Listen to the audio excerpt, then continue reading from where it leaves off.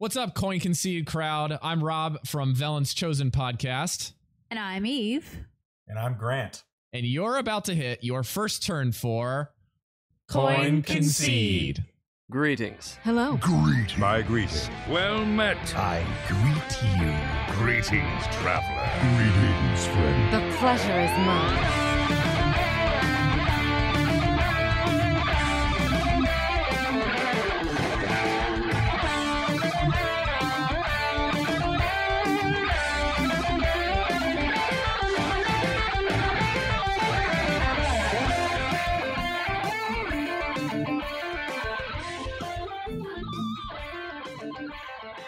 Well, hello everyone, and welcome to episode 114 of Coin Concede, a Hearthstone podcast dedicated to making the competitive side of the game more accessible to you.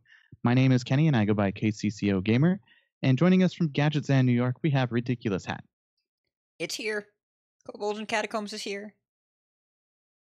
All right, and from Karazhan, California, we have Bodicus. We made it, Kenny. We did it. You're here. You're not in flames. So, yes. Yeah, very, very lucky. We'll probably get to that later. But, yeah. And also from Undercity, our guest this week is Watchman from Velen's Chosen. Hey, everybody. So happy about cards being here. Happy to talk about them. Such excite. Much wow. Nice. Not wow. That's a different game. Yes. Much Hearthstone. There we go. So yeah, well, why don't we go ahead and get started? So, first of all, I do want to say thank you for those that are listening and joining us from week to week on our podcast or even live. Thank you for joining us. We do want to say thank you because you are in a large support. I'm not even making sense this week. I've been away from everything. But I don't know, Kenny. Did you have any major life events this week? Maybe. I'm just excited all around. Like it's the holiday season. I have a new baby, and yeah, everything is just all happening all at once. But new expansion. So yeah, if you'd like to find out ways to receive rewards and support us in return, go ahead and go over to patreon.com/coinconcede. I think it is something we should mention now, at least ahead of time, before those are actually going to find out literally, but they are making some changes at Patreon that have changed what you're going to pay as a patron. Pat, I think you can give a little bit more detail on that. I'll let you take over for that real quick. So I'm gonna throw you on the spot. Well, no, throw away. So we haven't dug into this a ton as a podcast because the news just came out today, but there were previous fees that were charged to the creators, and typically that was between 2 and 10% of the patron contributions. And the patron and Patreon paid about 5%. Right now, the creators it's gonna be changed. The creators don't pay the fees. The patrons pay the fees, which is 2.9% and 35 cents. So it depends on each pledge. There is a long article that I've linked in the chat, and we'll link in the show notes as well about why the change is being made. We're going to analyze what this means to us, but be aware that if you continue to pledge what you've been pledging, you will be charged a little bit more, and we're going to look to adapt our structure to make sure that we make sure you feel like you're getting your value of any money you give us support. Now, we never make this podcast for the money. This is not for the money. This is a labor of love for us. We're here to be a part of the community. We're here to talk to you. I'm not going to lie to you and say that the financial support doesn't help, because it really does make a difference in the amount of time we put in and the equipment we have and making sure that we can give you the best experience. We were able to get that live BlizzCon episode to you as well. But it is never about the money. If it ever feels to the point that you feel like your contribution isn't worth it, or that your financial situation changes, you do what's right for you, and you'll be welcome as a member of our community no matter what you do. But we wanted you to be aware that if you continue your current pledge, you will be charged a little bit more for the same amount of expected contribution, and you should know that before you choose to renew or choose to cancel, whatever you choose to do. You're muted, Kenny. Thank you. I had to mute my son coming in. So I will be transparent and say that our some of our patrons actually said, "Hey, it's a little bit tight this month, obviously with the seasons or things that are going on.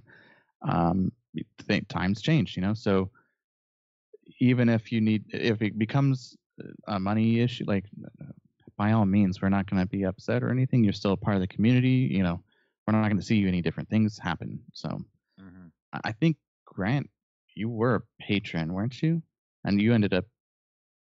I'm going to put it on your spot. I don't think he was. I don't think I was.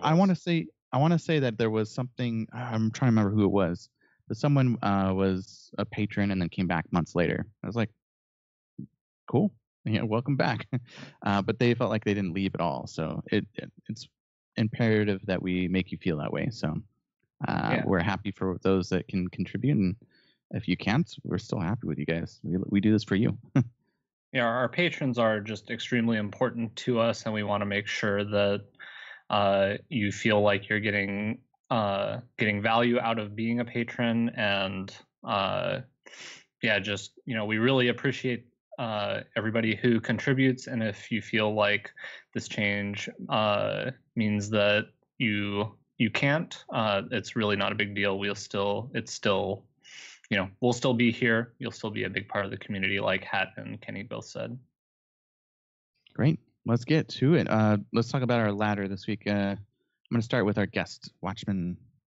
Oh, yeah. Well, I had a kind of a grindy week. I got to 10 with Easy Big Priest, because that's one of the two classes that I do not have in gold, and the other one being Warrior.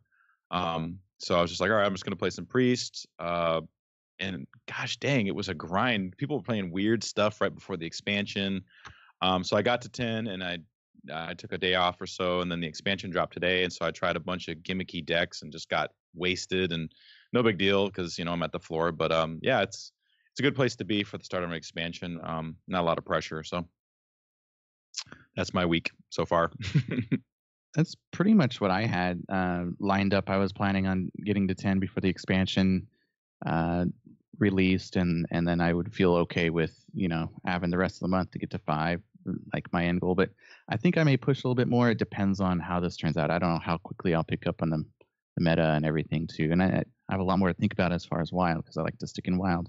But like I mentioned earlier, my son was scheduled to be, or his due date, he wasn't scheduled because it was natural, but his due date was the 12th of this month, so it's another 5 days from now. And he ended up coming on the 4th, so that was kind of a little quick, and hey, let's get going. They came real quick, and so I didn't get to my goal, but I'm very happy he's here, very happy we can relax. I'm off work now. I can kind of relax and enjoy the release when I can.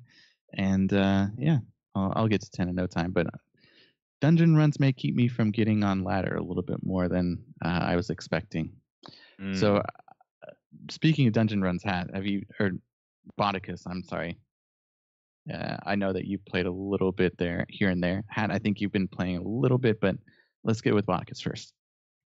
I had a pretty good start to the month.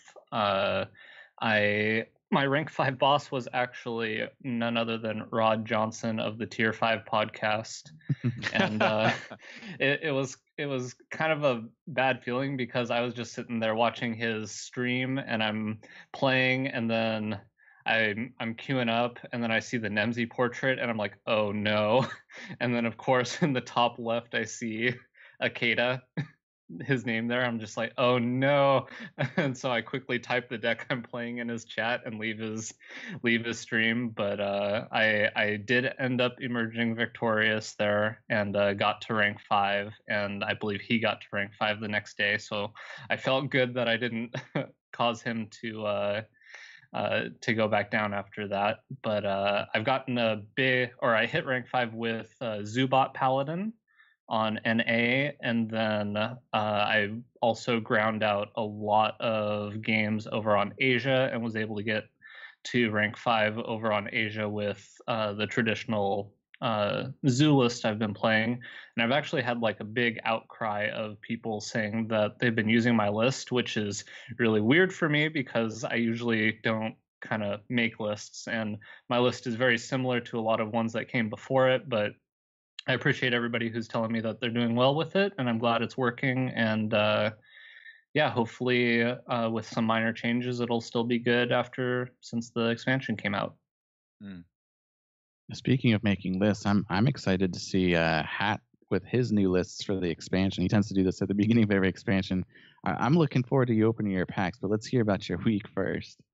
So I took a little bit of a step back from the game this week. Not that I didn't play, but the meta was definitely frustrating me a little bit more than I wanted to, and time is something of a short commodity this time of year in my industry.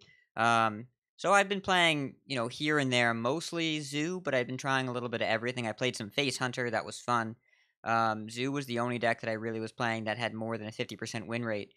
But I opened up my phone today on the train on the way into the city, and Dungeon Run is the best train mode they've ever made, because I was hesitant to play ladder games before because of partial focus and turn limits and disconnections, and Dungeon Run solves all of those problems immediately while being super fun to play and interesting. And right now I'm halfway through a Quest Rogue Dungeon Run, and I could not be having more fun with the mode. It's pretty much everything I was looking for in a single player or lower anxiety Hearthstone experience. So immediately after the podcast we're doing right now, I'm going to jump on stream and open a ton of packs with whoever else in the cast is able to stick around as well. We'll have a nice group session, and we're just going to open up Hearthstone top decks like I do this time every post-release, because they already have multiple pages of pro and streamer deck lists, and we're just going to jam as many as we can and play a bunch of games of a bunch of different stuff and have a good time. But I really like Dungeon Run. I also really like, when I opened Hearthstone today, they just gave me a rogue weapon. They're like, do you need a rogue legendary? You look like a guy that needs a rogue legendary. Here, take this dagger.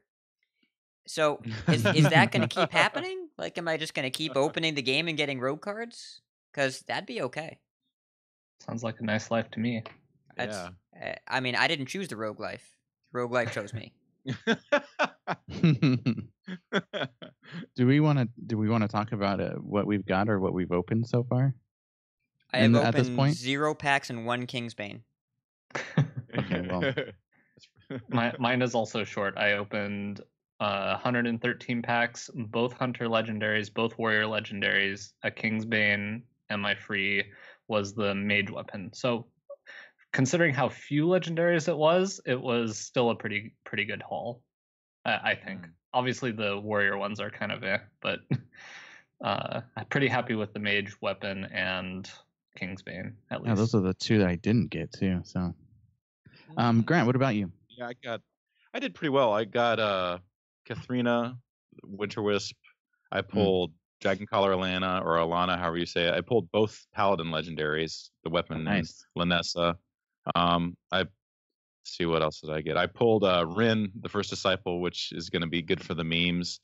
I got the Warrior weapon, which I'm not terribly excited about. That was my free one, but it should be fine. And I pulled all the neutral legendaries except for the Darkness. And I kind of wanted the Darkness because I want to see how that card plays out, because I wanted to try it in sort of like almost like a mill style, or like a Gadget Sand Miracle Rogue kind of thing. So I wanted to try that. But I was pretty pleased with my outcome. I mean, I think I opened like 134 packs. So I opened quite a bit. Most of those, other than the pre-order, I earned gold. I farmed gold like crazy. So I think I had like almost 8,000 gold. So it was good for me today. So I'm not going to complain. Yeah, I was right there with you. I had the pre-purchase, and then the rest was gold. I bought with gold, and I opened 140 packs, 141 with the extra packs we got or whatever. But and I actually had a really good. I was just jamming packs. I was like, I'm not gonna stream it this time because it takes even, it like slows down my computer, and it makes it much more drawn out. And like, okay. I was like, I just don't have the time. I'm just gonna jam him, and then we'll leave for we had a doctor's appointment for the baby's first doctor's appointment. But so I was trying to get that done before I can get back and get the podcast stuff set up. But yeah, I opened 141 packs outside of the free one, the free legendary weapon you get, which I got the priest one. I got 13 legendaries out of 141 packs. Wow. That's So- pretty That's- good. That's pretty stinking good. That's like almost 1 every 10. Right. Actually, you know what? I counted. Yeah, it was 13, and that's not including Marin either. So Wow. yeah, so I think I have 8 left. If I wanted to, I have a 6,000 dust. I may get some more packs because I'm wondering if I have enough for the epics and rares and stuff. But I think you did We'll just s- fine, we'll Kenny. see. I think you did okay. I did plenty good. Yes, I'm not going to complain. You did good, kid. Well, thanks. Alrighty, so I apologize if you hear the baby screaming. She's pretty good. But yeah, I'm gonna kick it over to Hat so I can kind of mute here. For news? Well, as far as the raffle. Oh yeah. So Yeah, because we're gonna kind of hold it over another week or so just to kind of make sure we've got everybody. But yep. No new pledges this week, but we are going to continue with we're wrapping up our raffle contest, which if you recall, if you submit an iTunes review, then you get entered in a raffle. We have a few this week. We're going to wait till next week to make sure we got all the ones that were entered in the month of November, and we're going to pull some names and see who gets a free coaching session. And thank you to everyone that submitted a review so far. We will talk about the reviews we've gotten as well when we get to that section. So thank you very much. And shall we talk about some news? yes.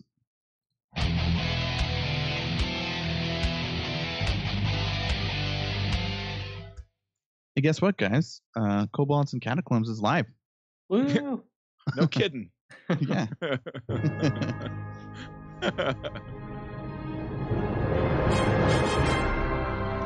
We made it. So just a couple things we want to mention on top of obviously it being live, but I wanted to cover the first thing. We normally don't talk about Arena, but I did see an announcement with Arena that there are,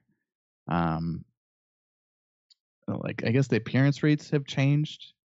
So they said no non-basic neutral classic minions represent the baseline for draft appearance rates. So they gave like the different examples. Basic and classic neutral minions is 5 times. Non-basic classic neutral minion is 1 times. Most recent set neutral minion is 2 times. Basic class minion 2 times. So they go through and mention the details of how that specifically has changed in Arena. I'm not sure you guys have checked or play Arena much, or if that is going to change anything. You looking forward to the changes, or have you seen them? I think it's a change for the better. I literally played no Arena last month because I really wanted my month in Hearthstone to not give me Arena stats for once, and I had a pretty good month to have that not happen because I had a pretty sick 24 game win streak. That was Nice. pretty Dude. in standard. That's right. That's right. That Oh was my pretty gosh. sweet. 24 But yeah, I don't- games. I don't plan on don't plan on playing Arena, but hopefully this is what Arena people want, because I do think it is a good format for other people. I mean, I'm a fan of detailed, transparent, consistent, and regular changes. So my faith in Blizzard, I can't tell you if these particular numbers are the right or wrong numbers. I can tell you that Blizzard communicating them exactly and frequently making small changes is the design philosophy I want to see with the game. Yeah, I agree with you. I've been playing a lot more Arena. Like last month, I didn't really think I was going to go for Legend, and so I played a ton of Arena just because I just wanted to get better at it. And like oddly enough, ended up hitting Legend. But then like I find myself caring more about Arena. So like anytime they have changes, I'm all ears. But I don't think I play enough yet to really notice the small nuance type of changes that they end up making. So we'll see. Probably be fine. You were trying to get the golds there. I see what you're doing. All right. And the other thing I noticed, this was with the update on the phone. I logged in before Catacombs was live. So the cards weren't available yet, but it was after the patch. So first thing I noticed, the Hearth and Home cinematic was replaced the previous cinematic. I don't know if you guys saw that too. Yeah, I saw that. I skipped it because I hadn't seen it. I didn't know. I've seen it, but I was like, I'll watch it again. I didn't know I could skip it either. So You just touch the screen, bada boom. Mhm. Bada bing. And then also the dungeon run quests. So I was originally thinking that they were going to be 3 quests like that take up your quests, but I guess you get one after completing the other. So just Mhm. wanted to mention that there. Anything That's a else lot in the? better. Yeah, I like that. Because then you don't have to worry about like people didn't have to worry if they didn't complete like all their quests the day before, which I did anyway. But anybody who wasn't able to get their quest done the day before it came out didn't lose anything, which is good. Cool. Yeah. You guys want to mention anything else there, or any bug fixes you were like, thank goodness? About? I had some people say that they didn't get their 3 packs for logging in right away. It was kind of like a login issue, but they eventually got it. It just wasn't right away as soon as they logged in the first time. But so I don't think it ended up being anything serious though. I actually don't see this in the show notes. Thought I saw something about game pausing between friendly battles when there's a disconnect? Yes. That was seems part real of important. Yeah, it's that was part of the patch bug notes. fixes. So Or the bullet point I'm going to read here: improved reconnection in UI for friendly challenges. A new match pause pop-up will display a countdown while waiting for opponent to reconnect. When a player reconnects, the turn timer will restart, and the game menu will display end game instead of concede for the player that's still in the game, so that if you're being told to not finish the game or you have to not finish the game, when you click end game, it's not like your opponent will log back in as you click concede and then see your portrait blow up and take a screenshot. By clicking end game as the player left in the game, there's no way for that to be cheesed. You can't get a screenshot that proves something happened that didn't actually happen. And it's just a lot cleaner for tournaments in that if your opponent I didn't disconnects, you know think what's about going that. on. I didn't even think about I never knew that was a thing. It's people will take whatever edges they can get in open cups. Yeah. And so if you reconnect right when your opponent ends the game, I mean, it just means that if your opponent disconnects, you are incentivized to stay in forever. But now I think it can be handled a little bit differently. I don't envision most players taking advantage of the endgame functionality either way, or if they do, it could be used maliciously, right? Your opponent disconnects for 10 seconds, you're way behind on board. Oh, well, I had to end the game. I see rules being put in place around this, but the UI and the game being paused seems a lot better. A lot better than what was before, which was literally nothing. That's good. Good mention. I like it. Yeah, let's go ahead and move on. So the next part of the Tale of the Fox came out, part 4. Left in the show notes there. Nothing really to talk about, just another nice background for it. You guys want to say anything real quick about it? I figured not, but giving you the chance. There are new cards. I unfortunately have not had time to read all of the Tales of the Fox, but I hope that I do get to go back over it later. I was waiting for it. Like I was thinking, okay, I'll get home, I'll read the Tale of the Fox while I'm waiting for the patch to go live, and the patch went live early. So I was pleasantly surprised with that and didn't get to reading it too far. Read a little bit before the show here, but yeah. I think seems the like craziest something thing. Velen. Go ahead. Oh, it seems like something Velens might go over eventually on one of the future episodes. It seems like kind of up your alley potentially. Yeah, we might. It's we have the lore master, so anything's possible. She's amazing. Those lore segments are like easily my favorite part of a great show. But I do think this will be a little tough to dig into because they made it up for Hearthstone. Like, Eve is really good about digging into the Azerothian WoW-related lore and digging back and back into the Warcraft story, but Maren the Fox, they just made him up for this expansion, so he's cool, but the entire lore you're seeing is in the Tale of the Fox here. Well, it could be that we could do some, not trying to give Eve more work, but we could figure out like, because there's references. It's not just Maren the Fox in a bubble in a vacuum, right? Right. It's like it takes place still in that world and what the relevancies of those locations and stuff like that. So I'll ask her about it. So Concede people get a preview, I guess. Yay. Alrighty. And then also there was a new YouTube segment released by Blizzard with Peter Whalen. He's talking about spell stones and kind of like the progression they went through them. So really neat link there on our show notes. And yeah, so I don't know if you guys watched it, but kind of insightful and fun to see. Just a little more background. It's always nice to know a little bit more of the background part of the game and what they've gone through. Any comments on that? All right. Then I'm going to go to Hat with the last piece of news here. Want to talk about DreamHack, the drama going on there? So DreamHack winner. It was a tournament that we'll talk about immediately after this segment. But there was some drama in the top 16.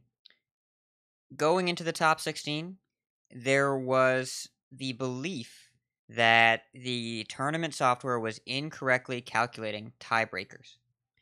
And so the calculators were manually recalculated with the 7-win, 2-loss players. There were 2 players that were in the top 16 that were recalculated when the math was done by hand. It turns out they were not in the top 16. They were 17th and 19th place. They started the matches with the new top 16. And then when inspected closer, it turns out the original calculations were correct. That the manual recalculation was the mistake, and that the person that was moved to 17th should have been 15th. And when looked closer, the problem was not with the tournament software, only human error and miscommunication regarding newly released features. That's the exact quote from the article that is linked here. So, Oh no. So DreamHack is doing the right thing. They're paying Psycho, who's the player that was removed from the top 16. They're awarding him prize winnings equal to a top 8 finish, and they're providing him with travel and a hotel room for the next DreamHack Hearthstone Grand Prix. So he'll have the full chance to compete. But they apologized. Gamer Sensei, who Psycho represented, said, "We understand, we get it, but I can't imagine being a player manually placed outside of the top 16 because of belief that a program was not working when the program was working the whole time." And yeah, it's just a really tough situation. Yeah, I remember seeing his I don't know if it was a response, but he had a comment on the whole thing, and his biggest takeaway was that, having the chance to be able to play to win DreamHack was worth way more than any amount of prize money that they could give out, which I totally understand as somebody who played in like competitive Magic tournaments.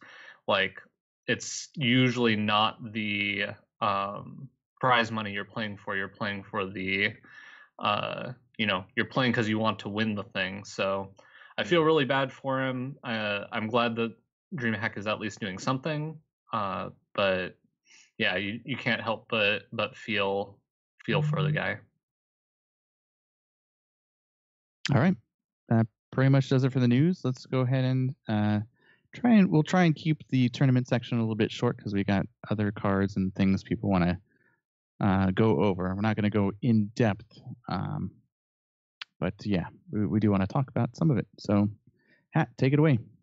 It's the grand tournament.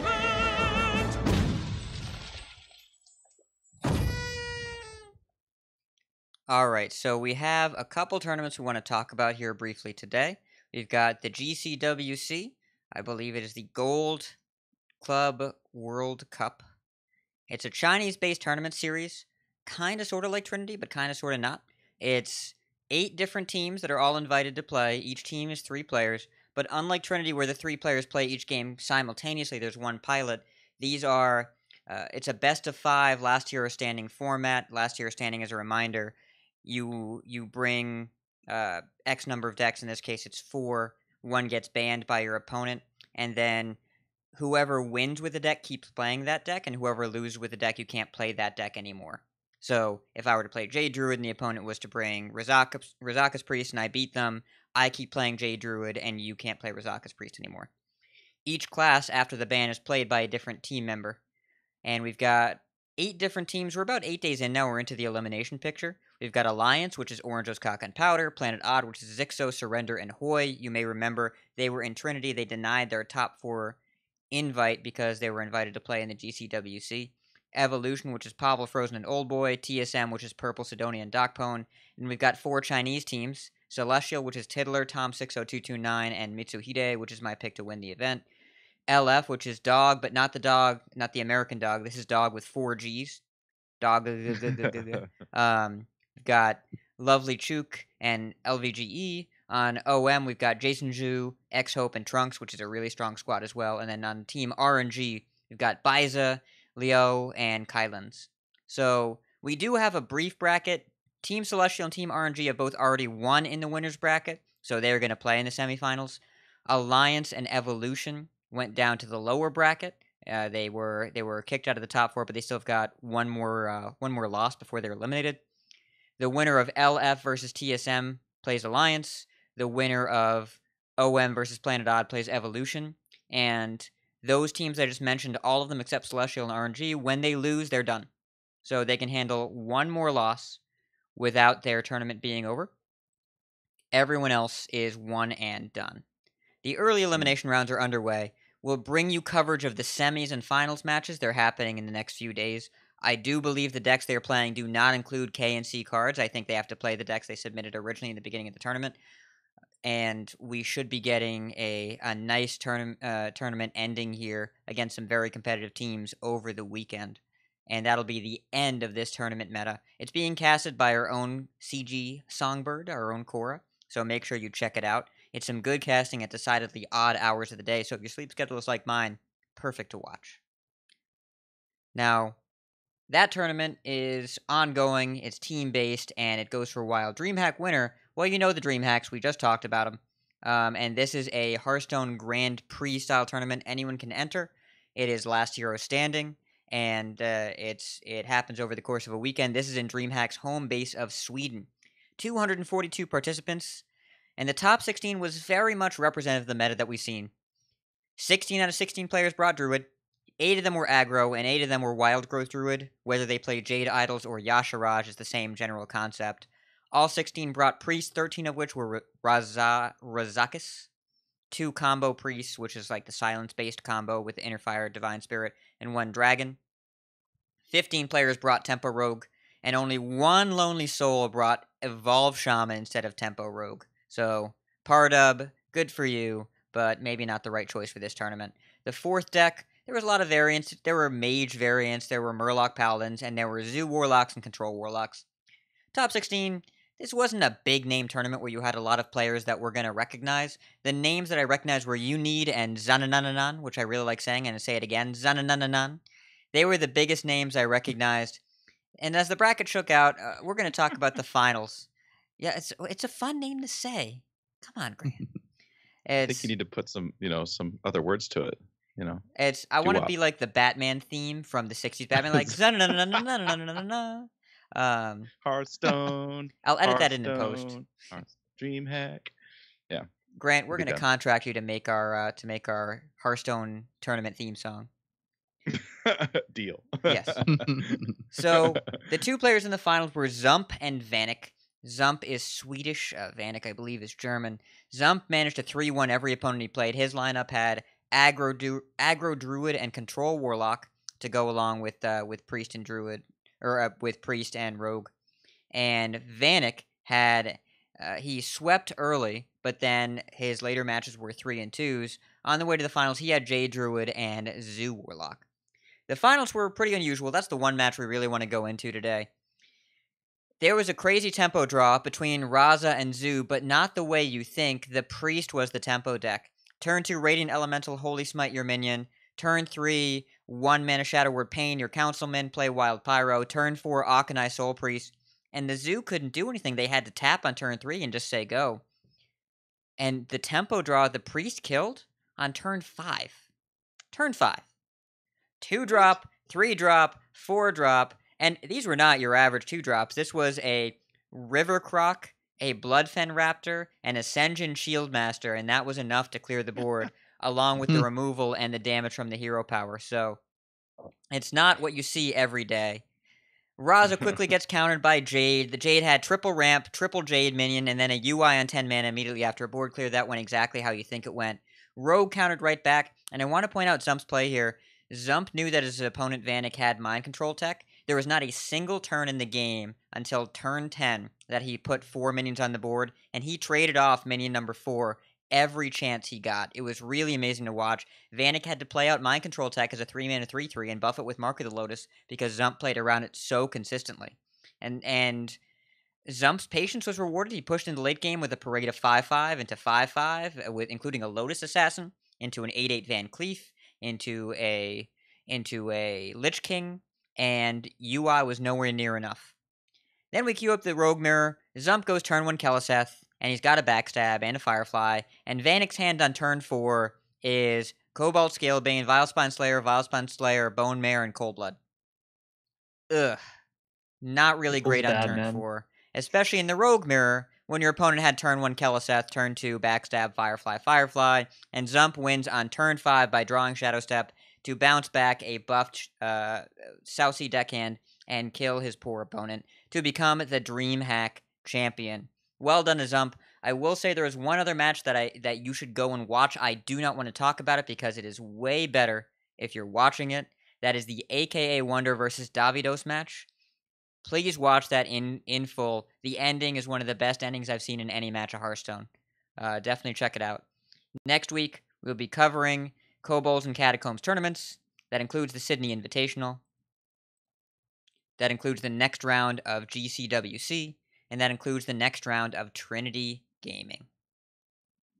Yeah, make sure you check out the Sydney Invitational. I know one of our podcasting brethren, Blister Guy, is going to be putting out some infographics during that whole thing. So I'm pretty excited that he's going to be doing that. I'm looking forward to seeing all the deck lists that they come out with that weekend.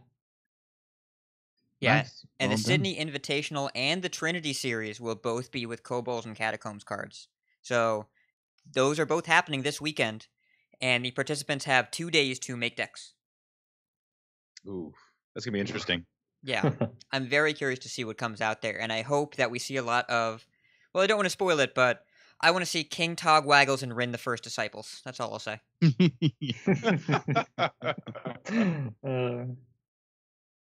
Who knows? Maybe we'll see something that's just completely off the wagon.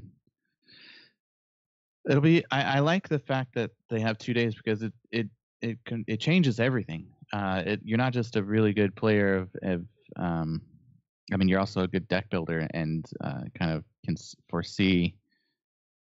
Or who knows? Maybe they're just throwing it to the wind. But I'd hate to say that these kind of players don't do their research and try and figure out as much as they can before they submit. So we'll go ahead and see next week. All right, so let's cover our thank yous here real quick. I give the first one here, our iTunes review, or actually we have a bumper for this. Let me take a step back. Rock is dead. Alrighty, so we have 3 reviews for iTunes. I'm gonna give the first one to Hat because he's good at paraphrasing. It's a super long one. Yeah, go ahead. All right, this review is from Shinjin85 from the USA. It's titled Solid. A couple years back, I was driving an hour to an hour and a half to and from work. I listened to just about every Hearthstone-related podcast on iTunes and still didn't have enough to fill the time. Since then, my commute has been cut to about 15 to 20 minutes. Good for you, Shinjen. Good for you. So my selection had to be reduced because there simply wasn't enough time for everything, but I'm happy to say Concede made the cut. You guys make things very relatable and give me confidence that I could and should do it someday myself. I'd love to hear more about how someone like me, aka an everyday dude that is capable of being really good if I invest the time, could make that transition from casual player to coin concede levels and beyond. Well, Shin-Chan, first of all, thank you very much for the kind reviews. Glad to hear we are still on your phone or whatever device you use to listen to podcasts. The best way to get into podcasting is to start a podcast. And understand your first bunch of episodes will be casting into the void. Your listeners come with time, but effort yields results. I think the best example of this recently, my buddy Iona Kata over at Tier 5. He just said, you know That's what I what? was gonna mention. I Yeah. like making podcasts. I like Hearthstone. I hang out in streams. I'm going to talk about Hearthstone. And he's put together a really nice little community over there. And it's growing every day. And the man puts more effort in than anyone else I could think of. So props to him. He's definitely a great resource to learn how to get this sort of thing off the ground. And I would call Tier 5 successful in that sense by most definitions. There's no advice I can give you better than get out there and do it. and you'll learn along the way, and you'll have missteps, and you'll learn a lot about audio editing. I know I have, and there's a lot more to it than anyone ever realized exists, but until you start doing it, you'll never learn it. Mm. I will back that up, and actually I was in talks with Rod actually with someone else who was asking, hey, I'm thinking about starting a Hearthstone podcast. What do you guys think? And he's the Green Speed, so he's coming up with something to come up soon. Keep an eye out for our new podcast there. It should be good, especially with those that are limited on time and figuring out what they want to do with that time and their Hearthstone media. A little tease there. So next thank you is titled Helping Noobs by Spartacus Fet 999 from USA. Spartacus has joined us live in Twitch before, I believe. Mm-hmm. And he says, I appreciate hearing from players that are ranked higher than myself. You can learn a lot from listening to this fun and intelligent show. Recommend. Thank you so much for your review. We do appreciate it. And thanks for, being a part of the community. I'm going to let the third one be taken over by Bodicus. So this is titled An Excellent All-Around Hearthstone Podcast. It's by Volkai, who's been hanging out in our Discord. He says, a great weekly show that will keep you up to date on Hearthstone news and the goings-on in the game's competitive esports scene. Additionally, the Dexplanation segment is a great primer on important aspects of gameplay, such as how to mulligan to win or how to successfully play top-tier decks like Tempo Rogue. Concede knows its niche in the Hearthstone podcast community and does an excellent job of filling it. Thanks so much, Volkai. That's a really great review. Appreciate it. All righty. So that's it for the reviews. I'm going to kick it over to Bodicus for our Dexplanations this week. You want to explain it to our listeners?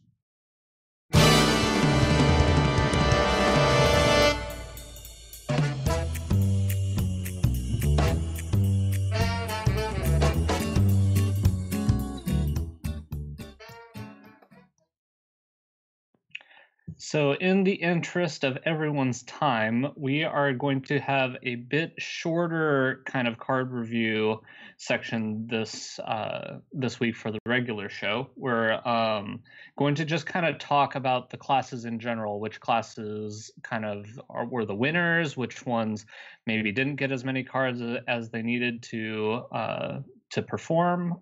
So we're kind of going to go over the gist of how every class did now that we've seen all the cards. We've been kind of able to digest them a little bit and, just kind of see where they're going to be at instead of having a 4 to 5 hour card review section where we go over every card in excruciating detail. We want to make sure that your time is well spent so you can kind of get more of an idea. And there are plenty of podcasts right now that are doing full set card reviews for you to listen to. So hopefully you can get something out of this and take it and be able to use it on ladder. So I guess we're going to start with Druid first. And I believe I did kind of a quick thing on Druid here. I'll mention what I'm going to say about it, and I'll give it up to you guys to kind of comment on it. So Druid, at least for me, seems to be like a flop after their dominance in the meta over the last, when were they bad last? Forever. But yeah. So Team 5 actually looks to be implementing two different types of effects, which is the gaining armor and then the playing minions less than 4 with the recruit. So recruit being the key word there. See what I did there. And you may continue to see what was good before the implementation with what was in the meta. So I'm not expecting too much to come from these, but I may not be the best person to foresee what the meta is like. What do you guys feel? I'm going to let's kick over to Hat real quick. Or if real quick is an option. It's not really, but I admire your optimism. Druid is, I think, the most nerfed class in the history of the game, and it's still always good. because mana ramp, card choice, and card draw are 3 things the class does and are 3 mechanics that are innately powerful in card games. And I think they got a lot of strong cards. Branching Paths, Lesser Jasper Spellstone, Greedy Sprite. So, Branching Paths, 4 mana, choose twice, draw a card, give your minions +1 attack or gain 6 armor. It does a little bit of everything. Lesser Jasper Spellstone is 1 mana, deal 2 to a minion. If you gain 3 armor, it upgrades to deal 4. If you gain 3 armor again, it upgrades to deal 6. I have Holy Smited so many Flame Imps in the past 2 months, and now Druid gets to do that. And sometimes 1 mana, deal 6. Seems really good. Greedy Sprite I've been seeing in some deck lists today. It's just, if you're not playing Jade Blossom, this is better than Jade Blossom. Because you pay 3 mana for a 3 attack minion, and either they trade into it and it's just like Jade Blossom except it dealt 3, or they don't trade into it and then you get 3 attack and then you get the crystal anyways. So, I think there's a lot here, and I think Oaken Summons, if you build your deck correctly, it's just playing a good minion that you know you're going to get and also gaining 6 armor. It's 4 mana, recruit a minion that costs 4 or less, and then gain 6 armor.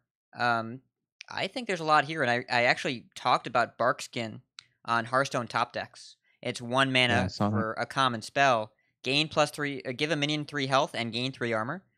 That's a really efficient deal for 1 mana.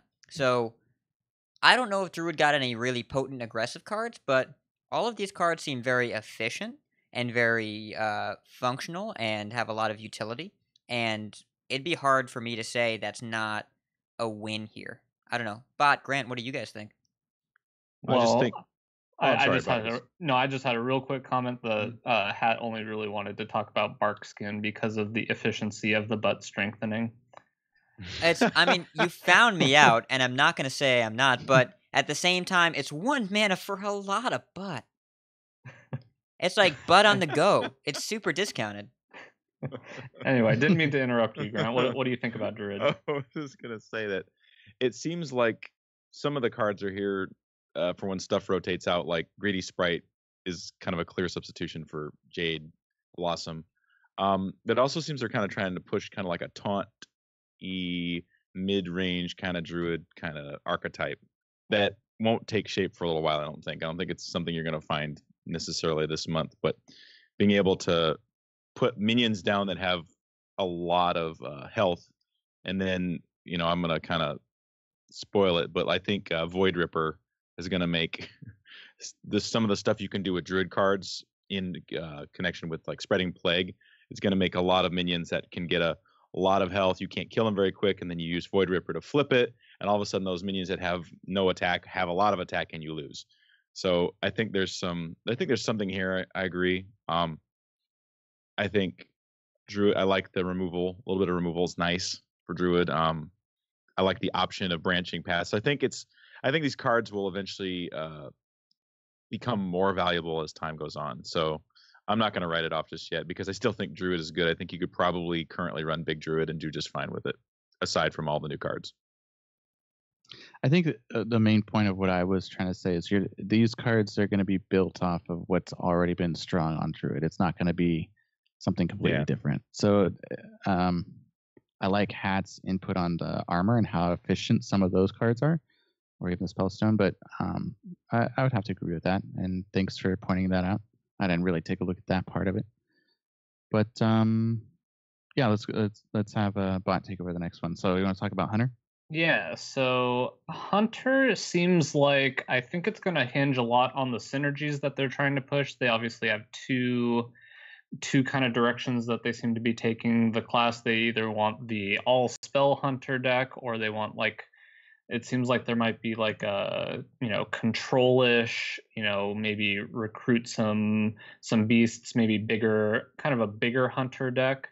And I'm not so sure about the bigger Hunter deck, but I actually streamed this Barnes like controlling Hunter deck over the weekend, and surprisingly went 9-4. Now I know that's an extremely small sample size, but it felt like there might have been something there. And I played a couple games before on my stream with a all spell Hunter deck, and let me tell you, To My Side and the Emerald Spellstone are quite powerful.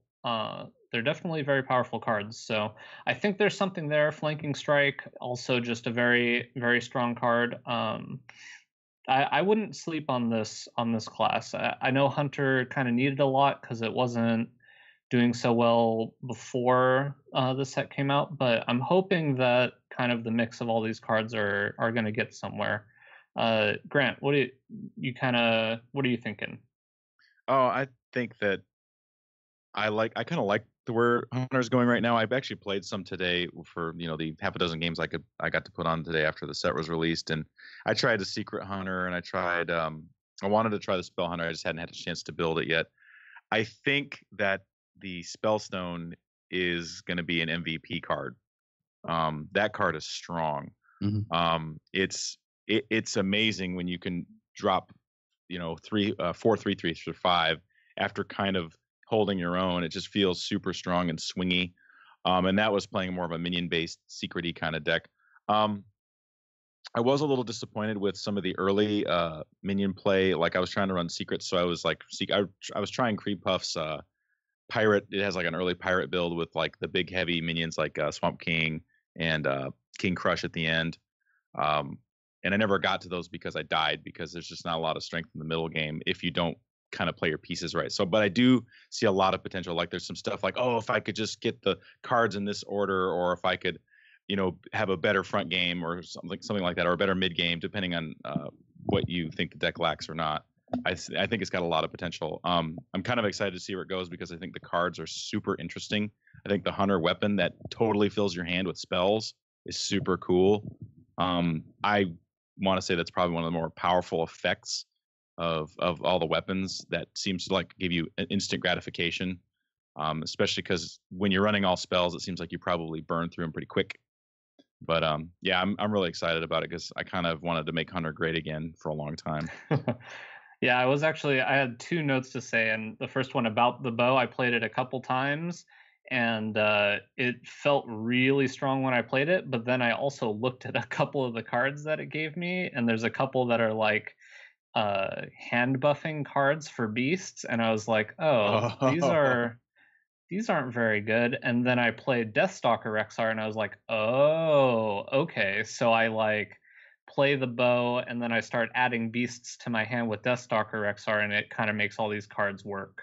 So that, I think that there might be something there. And then the other thing I was going to say, because I know that, obviously Reddit went crazy about that card By My Side, and I heard a lot of people talking about it and like having two animal companions stapled into one card. I don't know why people are saying that that's not good. I think you can basically ignore the thing that says just summon an animal companion for 6 mana, because if this is in your deck, you're never just summoning one animal companion with this card. Like animal companion was already a lot of stats for the card that it is, and getting two of that card in one card is, I think, really strong, and so far it's performed pretty well for me. But I don't know, what you guys have any other comments? Well, that card, I gotta say, I threw shade on it a couple weeks ago and we talked about that card, but then I saw it on stream and I really had second thoughts. When Day 9 was playing, I'm like, oh, because they were running an all spell Hunter deck, and I thought to myself, okay, well, in this case, I really don't mind being wrong, because that actually looks fun, and it looks like it's pretty powerful. So I think I'm swinging the other direction on that card, despite what Reddit says. I'm looking forward to try it out. That it just looks fun. That's my only comment. I think Flanking Strike also was a big boost to that. Like I saw him play the Spellstone, and I was like, oh wow, that looked pretty powerful. And granted, they're playing these pre-constructed decks, which are not meta decks, but I'm hoping that it gets there. What were you going to say, Hat? Has there been any other card in the history of Hearthstone that summoned multiple animal companions has been effective? Like maybe one that got nerfed? Like maybe Call of the Wild? We've learned, that card's quite good. We've learned that multiple animal companions in one card is really powerful for the right cost. And so while 6 is more fair than 8 for all 3, and while this one can roll multiples of the same, and it's not as consistent, if you pay 6 mana for double Huffer or double Misha, that's like gross. That's super gross. So it's really efficient. I mean, Reddit will rage what Reddit wants to rage at, and I have unsubscribed to the main Hearthstone subreddit for years now because it's such a negativity amplifier that and it's such an echo chamber where it gets to the point that the common belief floats to the top and contrary beliefs frequently sink to the bottom. And I see the skepticism around the concept of all spell hunter. I think it is reasonable to be skeptical of Blizzard very, very clearly pushing an archetype that has never worked in the past. But I wouldn't be surprised if tested it. And boy, Flanking Strike, I'm going to talk about that card for a while, a little bit later in the show, because it is really good. Really, really good. And the Spellstone, if you upgrade that once, it's 5 mana for a 6/6. If you upgrade that twice, it is disgusting. Yeah. Yep, and the condition to upgrade it really is not that bad. Where some of the other Spellstones, the condition is actually somewhat hard to meet. Mm-hmm. So anything else about that, or do you guys want to move to Mage? Let's go to Mage. All right. So I have down here that I think Mage won pretty big in this set. I think it has one of, if not the most powerful cards in Leyline Manipulator, as well as a bunch of other pretty strong playables. I think both of their legendaries are quite solid. I think they could both definitely see play. And a lot of the commons and rares either develop existing decks or could even spawn new archetypes. I think the two epic cards, they don't look super great to me, but they do look fun.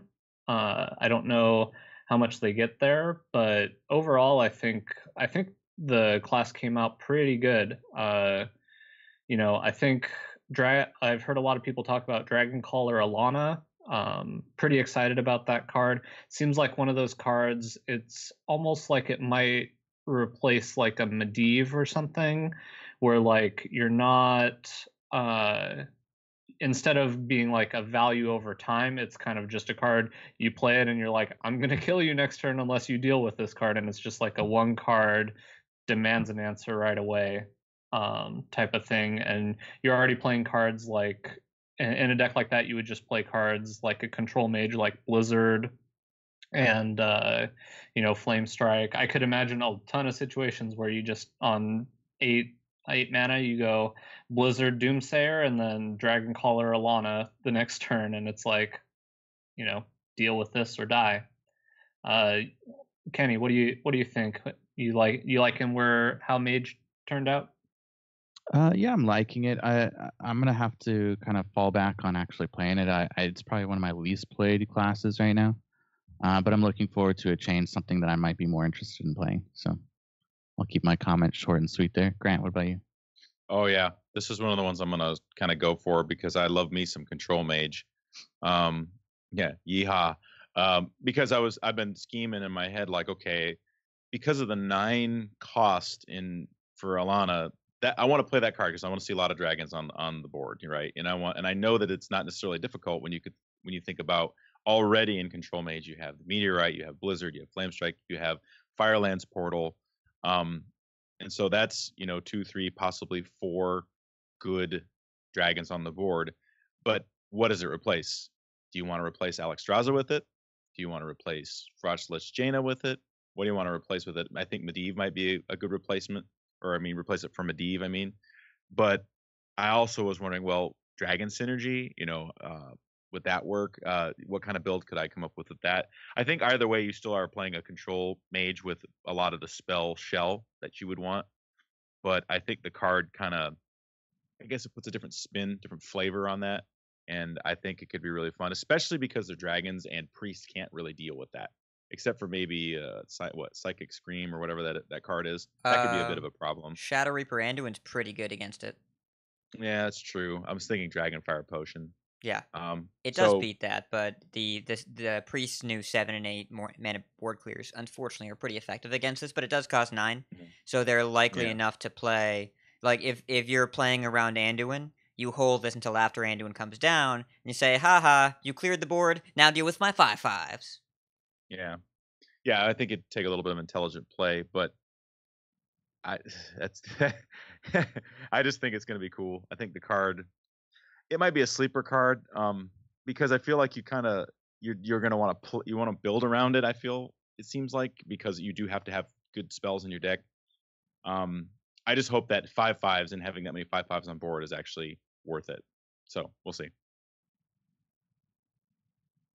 All right. So if we have nothing else with Mage, looks like Kenny might talk a little bit about Paladin. Yeah, let me go kind of over what I wrote. I feel like this is the part of like whenever there's a new set, I have a hard time telling what's going to be good, what's bad. So I feel free if you guys feel differently than what I'm saying here. But Paladin, in my opinion, again, seems to be a win. So I'm calling it Dude Paladin just because if I call it Recruit Paladin, it kind of mixes with the keyword, if that makes sense. Yeah. So Dude Paladin, definitely maybe consistent and wild, but I don't think the cards that were added in this set are going to bring it to standard competitively. And I don't think it's going to be that big of a difference. But that being said, the dude energy, and it's going to be weird getting used to that. Maybe a little bit better for the wild to intermingle with some of the older cards and see how that works. But I guess the only thing we can do is wait for time to tell us what happens. But the Dude Paladin deck and synergy may be under the guise of the minion buff style decks that may be use of the class legendary. So it definitely works well with the quest, and I noticed this with Warlock too. You know, they printed some cards that may go back to something that wasn't as good and make it better. But so it seems like that may make this a little bit of a better type deck to go and revisit possibly. And then the last couple things I was going to mention is keep an eye on Call to Arms and Linessa Sunsara. So Call to Arms is a 4-mana, recruit 3 minions that cost 2 or less. Definite value out of that. And then Linessa Sunsara was the 7-mana, the one we saw on stream, the Battlecry. Cast each spell you cast on your minions this game to this one, which is the 7-mana 1/1. And it seems pretty good. The other thing I didn't really mention here is the kind of the healing aspect of the cards they've been going over. Obviously with the Spellstone, but I'm not sure. I guess there could be like a control type Paladin. I don't know if that would be how that would see use in the meta. But let me kick it over to Grant here first. I like to give you first shot. Cool. I actually played against a deck that was kind of running a token style of play. It wasn't like a Dude Paladin running like the Silverhand Recruits. It was really running small, dirtily minions. And I got to say, I thought I was doing okay until he was able to put out Call to Arms and put out, because it's 3 minions that cost 2 or less, right? Mm-hmm. And you can get some pretty decent minions out. And then he proceeded to buff them, and I couldn't do anything to him. It was kind of a angle of play that I wasn't really used to because it seemed really awkward. And it was like, oh, he can't possibly do it. Well, wait a minute. He just did. You know what I mean? Mm-hmm. And I think there's something there. I remember at the beginning of Mean Streets of Gadgetzan that Dog had a kind of a list where that really took advantage of small time recruits and otherwise. And that list was really strong. I think I ran it. I kind of just took it and I ran it up to rank 5 on like the 3rd day of the season because it's just really good. And then it kind of fell out of favor because then Pirate Warrior was discovered and everybody loved that. But I think that Paladin's got a good amount of tools to really kind of help buffing smaller minions. So if you had a good amount of small minions in your deck, I think that the tools are here now to make a really good deck if you're a savvy player and you just go about it the right way. I just think there's something here that could really end up being something, especially with the Paladin weapon. It makes wimpy minions awesome, and the death rattle on it is really cool. Go ahead, just re-equips it. You don't have to cast it again or anything, and that's really super exciting. Yeah, let me have Bonicus take over next. Yeah. Because mm-hmm. Are you sure he's the best person to explain the mechanics of this card? Okay, so that's the point. So I might have read the weapon incorrectly multiple times. So I definitely first read it as Battle Cry, give a minion in your hand +4/+2 when it dies, return Valinar to your hand, or return a copy to your hand or something. I don't know what my brain was thinking. And then I asked in our chat, I'm like, why does everybody say, because I eventually saw that it, or heard that people say that it re-equips, and I asked in chat, I'm like, why are people saying this goes infinite? You just play it once, and then you get another thing after the creature dies, and then they're like, oh, it's a death rattle, and I was quite embarrassed. But I think I probably disagree with you guys a bit on Paladin. I'm actually not super excited about what Paladin got. I personally think the best card they got is Potion of Heroism. That card seems Yeah, it's quite good in a deck. You know, just in a lot of Paladin decks, it's. I kind of compare it in my mind to Death Speaker, which was a card that I was playing in my Zoolock deck. But it's quite a bit better than that because obviously it costs less mana and draws you a card. But overall, I'm not super excited about any of the Paladin cards. I think Lanessa looks pretty good, but I don't think will turn out to be as good as a lot of other people seem to like it. I do like the weapon, I do like Potion, but overall I'm not super excited about any of the other cards, but obviously willing to be proven wrong. Call to Arms seems like it could have a spot, but I'm not sold yet. I'll have to see it played. I feel like before. it's a sleeper card. And then yeah, I have to agree. Sun Sorrow's no Sunkeeper. Well, yeah, just Paladin has two of the best cards ever created in Tarim and Tyrion. So they're not Paladin's not exactly hurting right now, but yeah, this class definitely doesn't have me excited as some of the other classes do. But what do you think?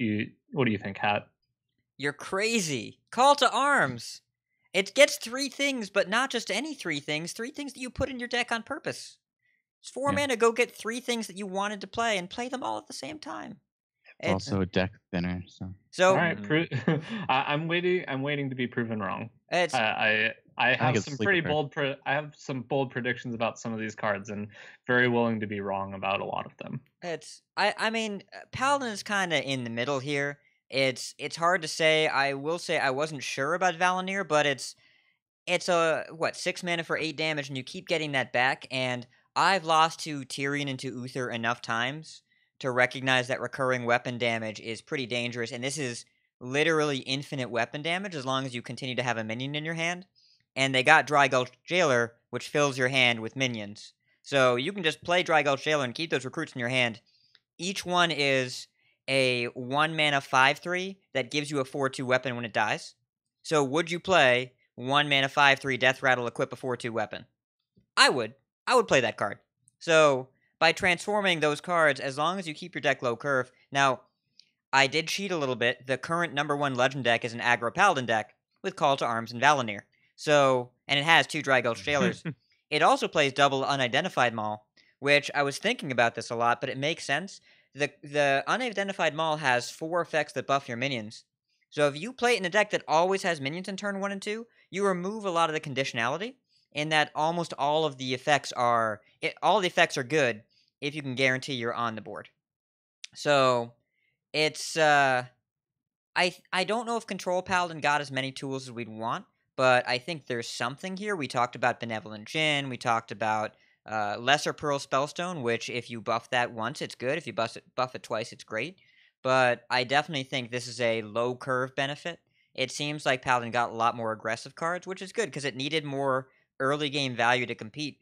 Paladin was kind of poor in this metagame outside of the Murloc build because it couldn't compete early game. And I think Valinir gives you that long-term value, which they seem to be giving to a lot of classes right now. Well, here also, and I want to try and add a couple things just because I do think of Paladin and Wild a lot. So think of Call to Arms running while you're running Righteous Protector, Knife Juggler, Shielded Minibot, Haunted Creeper, or even part of the Anyfin package, where you can thin your deck to get to the other cards that like anything can happen. it's very interesting to see how it would affect the wild side as well. So my last comment there. Okay, fair enough. Who wants to talk about Priest?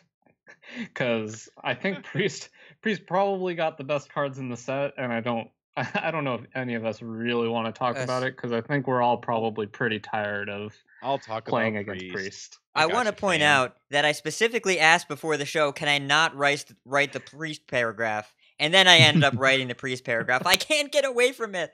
Somebody save me. Oh, okay. So, as Hat aptly corrected me and pointed out a few minutes ago, Priest kind of got some really, really good removal. Let's see here. We got the Psychic Scream, right? That basically takes everything and puts it in your opponent's hand. And we got the Dark Speaker, right? The dragon that is a 3-drop, 3/3 that does 3 damage to the whole board. Duskbreaker, yeah. Duskbreaker, I said 4 mana. I'm sorry. Not 3 mana. Don't give our viewers a heart attack. And Psychic Scream shuffles the minions into their deck, not their hand. To Reddit, everyone. Pitchforks and torches. Yes. 3 mana board. We asked someone to cover for it, and then we torch him for covering. Yeah. Grant, thanks for everything you do, but you're wrong about everything. It's fine. I've learned that it's okay to be wrong. I don't take it personally. Yeah, I mean, I've already tried out Duskbreaker today, and wow, it's pretty darn strong. I mean, we used to think that a 5 mana Excavated Evil that put that card back in your opponent's hand was really good, and people still say it's good, and especially in Wild. And getting a Dragon Tag on a minion that also does damage for 4 cost it's right there, because that's the turn you want to be clearing the board, honestly. Shadow Word Horror was one of those cards you're hoping for when you're playing Big Priest. You want that card against a lot of the faster decks, and you're like, man, I hope this comes down, and you're not sad when you get it on turn 4. Having a minion, as we say, removal on a stick to be able to do that's just super, super strong. I think it could by itself bring back the Dragon Priest archetype and make it a high tier class again, or archetype, I mean. I think that Psychic Scream can basically make a grind Priest. I mean, Priest can do that anyways, but I think it's just one more tool in the box to bore your opponent to death and frustrate them, out of, to the bottom right. So I don't know that Priest will be out of tier 1 for a long time because of this, but we'll see. What do you guys think? I have already played against both Duskbreaker and Psychic Scream today in the minimal number of games that I've played, and Psychic Scream made me want to do exactly that, scream really loudly. And I played against someone playing Dragon Priest, and he played 3 Duskbreakers against me and pretty much broke my spirit. Uninstall. So, yeah, there's not a whole lot to say. Those 2 cards, if those were the only 2 cards Priest got, Priest won huge in this set. And I think there's some other kind of niche cards in there that could definitely also see play. Kenny, what's your take? You guys got the main points already. The only thing I'm gonna add there is I'm excited to play Priest more because I don't have it at Golden yet. So. I think another thing about Priest that's kind of, and I've been on this hype train, so you'll have to forgive me, but Priest does one thing better than anybody else, is they also have a lot of cards that buff the health of the cards that they have, right? And I think there's something here to kind of augment a inner fire kind of Priest. People, is it true? Vicious Syndicate has been saying that Inner Fire Priest, Silence Priest, I guess they call it, is actually kind of like the unsung hero deck. Like it's actually a good deck, but nobody plays it, right? With Twilight Acolyte, it's a card that reads, if you're holding a dragon, swap this minion's attack with another minion's. Can be your minion, can be your opponent's. And more tools to swap health between that, Void Ripper, and Inner Fire mechanics seems like it's making Silence Priest or OTK Priest like a even easier thing to pull off with some of this stuff. So I think those other cards which it could be fun. Which might go to say like an OTK Priest with the legendary. Give your opponent 2 turns, may not give them enough early game, and then you have low cost spells to just do OTK with your 2 turns to set up a nice OTK with your priest. So we may see OTK with that dragon come to side. Who knows? We laughed at it when it first came out because like, who wants to give your opponent 2 turns first? But if you have enough on board, or it depends. Mm-hmm. We'll have to see. I'd like to hear Hat though. What do you want to say about priest? Your favorite class? Stop. You stop. It's. So I think that Temporis was printed to make the Discover bonus for Priest less effective on Netherspite Historian, because if they didn't print it, the only 2 Priest dragons would be Duskbreaker and Draconid Operative, and that seems really unfair. So I think they had to print a bad dragon. They had to print a bad dragon. And Temporis, I don't care what anyone says, this card is bad. It is a bad card because you know how when you're a mage and you let your opponent pop your block because you know you have another turn? Well, when you play Temporis, you're giving your opponent an ice block and 20 mana and double attacks and all. Like, you give all their minions Wind Fury. You give them an ice block, and you give them a pop of Twig of the World Tree. You give them 10 mana. So, giving your opponent 10 mana, all your minions gain Wind Fury, and you can't be killed next turn is not a good thing to do. Especially not for a 7 mana 6/6. You have to guarantee you'll live, and you have to guarantee that you will kill them when you get your turns back. I'm not willing to do that. I'm glad they printed the card, because again, it nerfs Netherspite Historian, because otherwise the Discover bonus gets you 1 of 2 really, really powerful class dragons. I don't think that Priest is overpowered, but I think it will be overrepresented. It reminds me of what Jade Druid was at the end of the last meta before they printed Ultimate Infestation and Spreading Plague. That it will see more play than it deserves, and it will frustrate people unnecessarily because the deck is not actually as good as it seems. And Raza Priest was already there. The win rate was on the 50% dot, if not lower, most of the time. But people kept playing it, and when you lose to it, it feels terrible. And when you beat it, it's like, I just beat that guy, but it's not anything special. And I think we're also underlooking Gilded Gargoyle, which I think is really powerful, and Lesser Diamond Spellstone, which I think is quite abusable, in that you can resurrect a wide variety of minions. Twilight Acolyte is a really powerful anti-aggro tool, and Twilight's Call, I don't know what the combo is there, but I know there's something. I do think Dragon Soul is probably not quite good enough, but there's a lot of value here, and I like that they're making all the classes equally good, except, well, when we get to Shaman, I don't think they really are. And I don't know if the Priest class mechanics make for fun gameplay. And that's the biggest problem I have with the class, is that some people really like it, but it's mostly based on resource denial, and repeated resource denial does not feel fun for the person that gets denied. True. But it'll be good. All good points. Yep. All right, let's move on to Rogue. And I was extremely surprised as Hat was talking about not wanting to do Priest. He said that I could do the portion on Rogue. Yeah, I guess we'll just get right into it. I actually am looking at all of the Rogue cards, and surprisingly, I think every single one of them has potential to see play. I'm not saying they all will. I think it's very unlikely that all of them will see play, but I could see each one of these fitting into kind of a different archetype. Both of the legendaries have gotten quite a bit of press. Sonya Shadow Dancer seems like it could fit into a lot of different archetypes. Kingsbane has had a lot of debate over it. I think that before Cavern Shiny Finder was revealed, I think Kingsbane looked quite a bit worse, but I think hopefully the combination of the both of those make it better.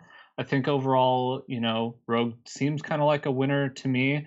I was actually thinking a lot about the Spellstone, and I know a lot of other people are not really liking it. But the way I was trying to think about it is, if you're playing this Spellstone, you're trying to play obviously a Death Rattle Rogue deck, which means you want to have, your Jade Swarmers in there, and you kind of have all of these small minions. And so the biggest issue with a deck like that is getting out of the early game. So you have all these small creatures to trade with their other small creatures, and I'm thinking that this card might be able to be used instead of like a Vile Spine Slayer, because in your Death Rattle deck, where you're probably playing a card like Cobalt Illusionist, you don't want to be accidentally making copies of cards that are not Death Rattles. And so you can use all your small minions to kind of get rid of their small minions and use the Spellstone to wipe the bigger minions.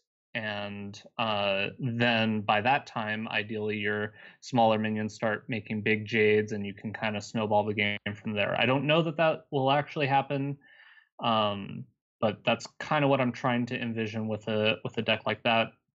My last note here is just that I really hope Evasion is not good. I don't think that it necessarily will be good. It definitely is worse than Ice Block, but if it is good, I can see it leading to some very very bad gameplay. It feels like it could lead to some very negative experiences. All right, what do you have to say about Rogue there, Hat, a fellow Rogue enthusiast? I think that Rogue benefited a lot this expansion, which might mean that I'm wrong, because every expansion people have said Rogue got the shaft, and then Rogue turned out to be really, really good. It's happened about 3 sets in a row. And Shaku the Soul Collector was maligned as one of the worst legendaries that Rogue has been printed, and then it immediately saw play. And Sherazin the Corpse Flower was maligned as one of the worst Rogue legendaries in a while, and immediately saw play. Lillian Voss turned out to not be great, or at least not be played. But it's the Rogue cards have historically been better than they look, and these ones look really good. Kingsbane allows you to go infinite as a Rogue, and I like that a lot. Sonya Shadow Dancer, I'm super excited to try out with all the value minions. I agree that Evasion, it's effectively Holy Light. You stop the second and third sources of damage on a turn. If they have more than that, then it's obviously great, but you're also really behind on board. So the card is frequently, I would plan on it 2 mana, gain 6 life. If you're okay with that, then go ahead and play it. Falderay Strider and Elven Minstrel, Rogue got a lot of love in the 4 slot. Cavern Shiny Finder, I think, is one of the better cards in the set, and I'm excited about Cheat Death a lot. So there's a good amount of goodness here, and I'm 100% playing Kingsbane Miracle Rogue on stream tonight. Like, within the next 2 hours. If I'm not Kingsbaning within the next 2 hours, I'll be very upset. I could definitely see the sequence happening quite a bit of going Auctioneer, Prep, Cheat Death. I think that is a quite good possibility that is a sequence that happens. They have a lot. Yeah. I'm looking forward to playing that too. Kingsbane, I feel, is good, and mix some of the other cards good as well. Like the I don't know. The Weapon Rogue would be kind of interesting, but I think it fits better in the Miracle Rogue. So,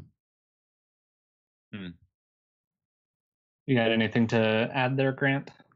Nah, you guys kind of said everything I was thinking. I'm excited about Jade Rogue, but I think I've said that before on Velens and otherwise. So I'll just keep moving. Cool. All right. So the next class is Shaman, and I think Shaman. Wrong button. I think Shaman might have gotten a little bit of the shaft this time. It didn't seem to get a whole ton of love.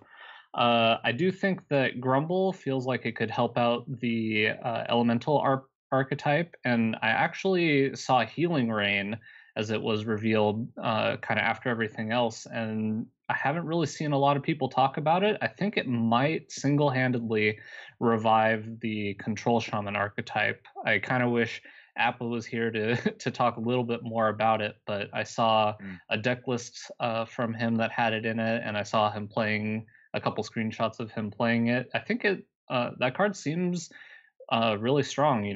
I believe that I wasn't around, but I believe that Healing Wave was seen in quite a few of the Control Shaman lists, and this seems quite a bit better than Healing Wave to me, at least. It's kind of one of those things you'll just have to see what the board states look like when you play that card. But really looking at the rest of the class, I think you're kind of going to be Shaman's going to be looking at rotation and hoping that the other decks get quite a bit less powerful, and it generates some better cards in the next expansion. But I do think that some of the cards have potential, just maybe not potential right now. Kenny, what do you think of the shaman cards? Yeah, I would have to agree with everything. I have a comment on a card later, but I think we're going to go over that, so I'm not going to take time on that. I'll kick it over to Grant again.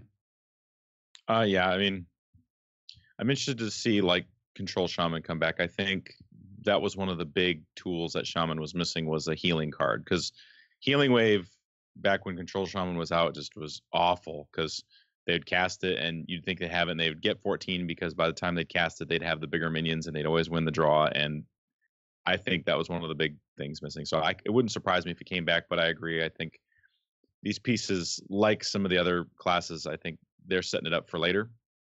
I kind of find it funny that they wanted to keep exploiting the evolve mechanic, like the kind of like the lotto mechanic, I guess you could say.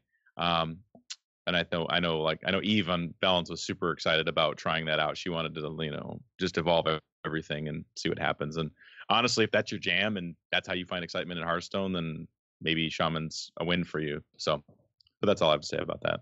Yeah, I do think that card is good, but I think it's worse than Evolve currently the way things are. But I do think it has potential. Hat, any other comments?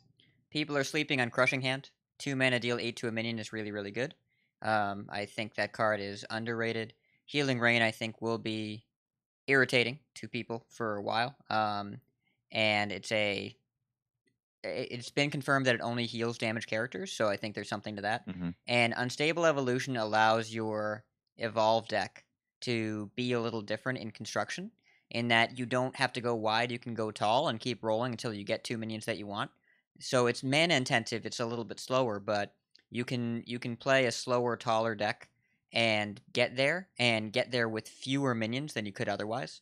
Like, if you play a 5-drop on turn 5, turn 6 you can make it a 10-drop. There's something to be said for that. So I think that that Unstable Evolution is easily the best card that Shaman has seen. Now, I still think Shaman is being viewed through the lens of the sins of the fathers, so to speak. Shaman was overpowered for so long that there's something to be said for Blizzard overcorrecting and not printing good Shaman cards for a year, because they messed up when Shaman was already the best deck in the meta. And was like, well, how about a 1-mana Pyroblast? And Spirit Claws proved to be way, way too strong. But I'm really looking forward to when they get back to Shaman being a deck they can print good cards for. But the class has always struggled with its identity. Its Overload is the worst class mechanic in the game, and it's not even close. And so I think, Crushing Hand is a good example of a well-balanced Overload card. But they are struggling to find out, how do we make Shaman good, not too good, but not good enough. And I don't think they've ever figured that out. There's never been a time when Shaman has been a part of a balanced meta. It's either not there or overwhelming. The closest it got was Token Shaman earlier, but you can't have Token Shaman and keep printing AoE and cheap taunts. Can't do that. All right. Why don't you keep talking? Yeah, why don't you tell you? This was the class you wanted to talk about, so tell us about why you wanted to talk about Warlock. Hat. I will preface it by saying that I wrote it, but I will say that Hat has more precedence with Warlock being a writer for Warlock, so take it away. All right, so Warlock. So to read Kenny's paragraph, which I think is excellent. Warlocks are seeing a different playstyle for this set, and it's a lot about manipulating your own life total. Some of that is to work with the Spellstone. Some of that is that Control Warlock's weakness has always been about not having enough healing. And there's a lot of notable cards here. Like, I think we need to talk about Dark Pact. 1 mana, kill one of your own minions and gain 8 life. Anti-Keelbot was always really powerful in handlock style strategies, which were the old control warlocks from back in the day that relied on Molten Giant. And Dark Pact is a really effective way to sacrifice some cheaper minion to gain a lot of life. Now, Rin is... I don't think anyone's expecting it to be competitive. A lot of people are playing it right now. The question is it good enough? Probably not, but we've seen a lot of people try it out, and it's not terrible. Cataclysm has a lot of options. It clears the board consistently and reliably, and it works pretty well with the class quest. I think, Bot, were you the one that played the quest reward on turn 5 against a control deck? Was that you? I did do that. I even got to play it with the imp, which, for those of you who are not aware of that interaction, if you have the imp that whenever you discard cards, you draw cards, it does work. You will. I got to go imp, coin, cataclysm, complete my quest, and draw a new hand of 6 cards. And yeah, it was pretty good. I think the Dark Pact seems like a card you also want in that deck, because you're generating all these free 3/2s and you're kind of getting a little bit behind in the early game. So having that health to get you back up after that, I think, is important. I don't think I quite got there yet on the quest version of the deck, but I'll definitely be trying it out again, and I'm sure somebody much smarter than me is going to be able to hopefully figure it out, and I'll enjoy playing my golden version of Lakari Sacrifice. What do you think, Grant? I'm thinking a lot about the card Hooked Reaver right now. I think there's a lot of cards and a lot of stuff that's kind of come out that makes me think that a mid-range style of Warlock is now probably preferable. Because, I mean, if you don't know, a Hooked Reaver is a 4-mana, 4/4, reads Battlecry. If you have 15 health or less, gain +3/+3 and taunt. Now, I don't know about you, but metas where you have 4-mana 7/7s, those cards are usually good, and this one has taunt. And with the new healing mechanics and stuff like that, where we see and removal and some of the really, really excellent minions like Vulgar Homunculus and stuff like that, I think Warlock's in a really good position to be a tier 1 deck in a lot of different iterations, both in a control, a mid-range, and a faster paced zoo. So right. I'm excited. I'm excited about it. Yeah, well, I'll be talking about Hooked Reaver a little bit later, so yeah. I can't wait to hear kind of more of your insight into that, because I have some probably differing views about it. But Kenny, what do you have to say about Warlock? Yeah, we keep saying we're going to talk later about this because we're going to go over the top 3 cards and an overrated card that we consider for each host individually. So I'm going to save some of my comments on one of them here. Okay. But also I would say keep an eye on Vulgar Homunculus or Homunculus. It's Yes. one of those medieval words that you don't use. There's all those times you use homunculus in a sentence in day-to-day life, right? Yeah. I was on my way to work and I saw this crazy homunculus. Doesn't come up too often. I think that card is... Taxi driver yells, you homunculus? Yeah. Oh, it comes up all the time here in Gadgetzan. I do think that if Zoo is going to exist without Keleseth, Vulgar Homunculus is the reason to have a 2-drop in your deck. This is Wormrest Agent, which, if you didn't play before, it's 2 mana 1/4 if you have a dragon in your hand, gain +1 attack and taunt. This is that without the condition. It's really, really strong. And as we've seen from Aggro Druid, cheap taunts and aggro decks are really good at letting you develop and just build this kind of incremental pressure over time.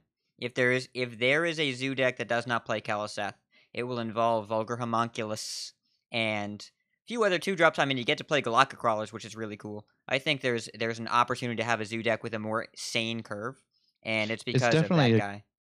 It's definitely a good sub card if you don't have Keleseth. Yep, for sure. So. Yeah, you can put in 2 Galactic Crawlers and 2 Homunculi. I have already played against a Zoo deck that was playing the Homunculus, and it was quite good against me. So anyway, Hat, why don't you keep talking about Warrior? Hat, keep talking? That's out of character. Um, I'll talk about Warrior. So Warrior is in a weird spot in that this feels kind of like Hunter, where they took one archetype and Blizzard just shoved it in our faces. Like, what you're going to do with Warrior in this set is you're going to gain some armor and you're going to recruit some minions. Those are the two things you're going to do. Big man. And so if you like recruiting minions and gaining armor, by all means, you can do that. If you don't like that, it's, Kobold Barbarian, 3 mana 4/4, attack a random enemy at the start of your turn. Not terrible. Reasonable aggro card. Well, if you play it on an empty board, there are worse things. It's big, and it's hard to trade into, and it gets to attack. But Ogre Brute is not currently seeing play, and this is not all that different from Ogre Brute. So, I don't see a lot of aggressive cards here. But there's Reckless Flurry, which is 3 mana, spend all your armor, deal that much damage to all minions. That's a really powerful, cheap board clear. Bladed Gauntlet as a weapon.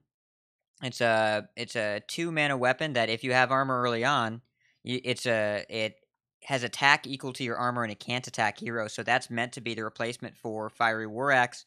Obviously not as good, but there's options there. And there's a lot of really powerful recruit mechanics here. If you get to the late game, the chance of pulling out Groms and Sleepy Dragons and Primordial Drakes and Soggoth the Slitherer and whatever else big taunt you want, or something else that might be more relevant. I think Woecleaver is probably what Varian wanted to be, in that it's a late game threat that guarantees you have infinite value used at your leisure, and you also get to clear smaller minions. There's something to be said there, but it's a slow strategy in a format where Jade Idol still exists. And you have to be able to succeed in that environment. I don't know if Warrior got those cards. But don't just take my word for it. What do you think, Grant? I think you're on point. I think that Warrior has felt like it's just you either play Pirates or you play like a long, taunty, armor up and wait out the game kind of style. And I myself have had a hard time enjoying that style of play. There's a reason why I don't have a Golden Warrior yet, and a lot of people do. Is some people just love Control Warrior and control, armor up, drop the big threats at the end, and that's the game. It just seems like a lot of what they gave us, like, here, have some more armor cards, or here, recruit a minion, or they're kind of forcing us into a big archetype, like you'd kind of mentioned. And I don't know. I'm not feeling it. It could be good, but who knows? What do you think, Kenny? You know what I like? I like the Spellstone. I forget which. There was a card in this set, and again, it's so new, and I'm bad with names. But it has to do with if you have a large spell, it works off of a high mana spell, and if you have this in your warrior deck, like it's like kind of a control type card. Gosh, I'll have to research this and look it up again. But this would go really well with that, and just the. I think it's better than what people may think. I think they may be overlooking it, but that's my initial thing. I don't know how I feel about gaining a bunch of armor and different cards about gaining armor and getting rid of it.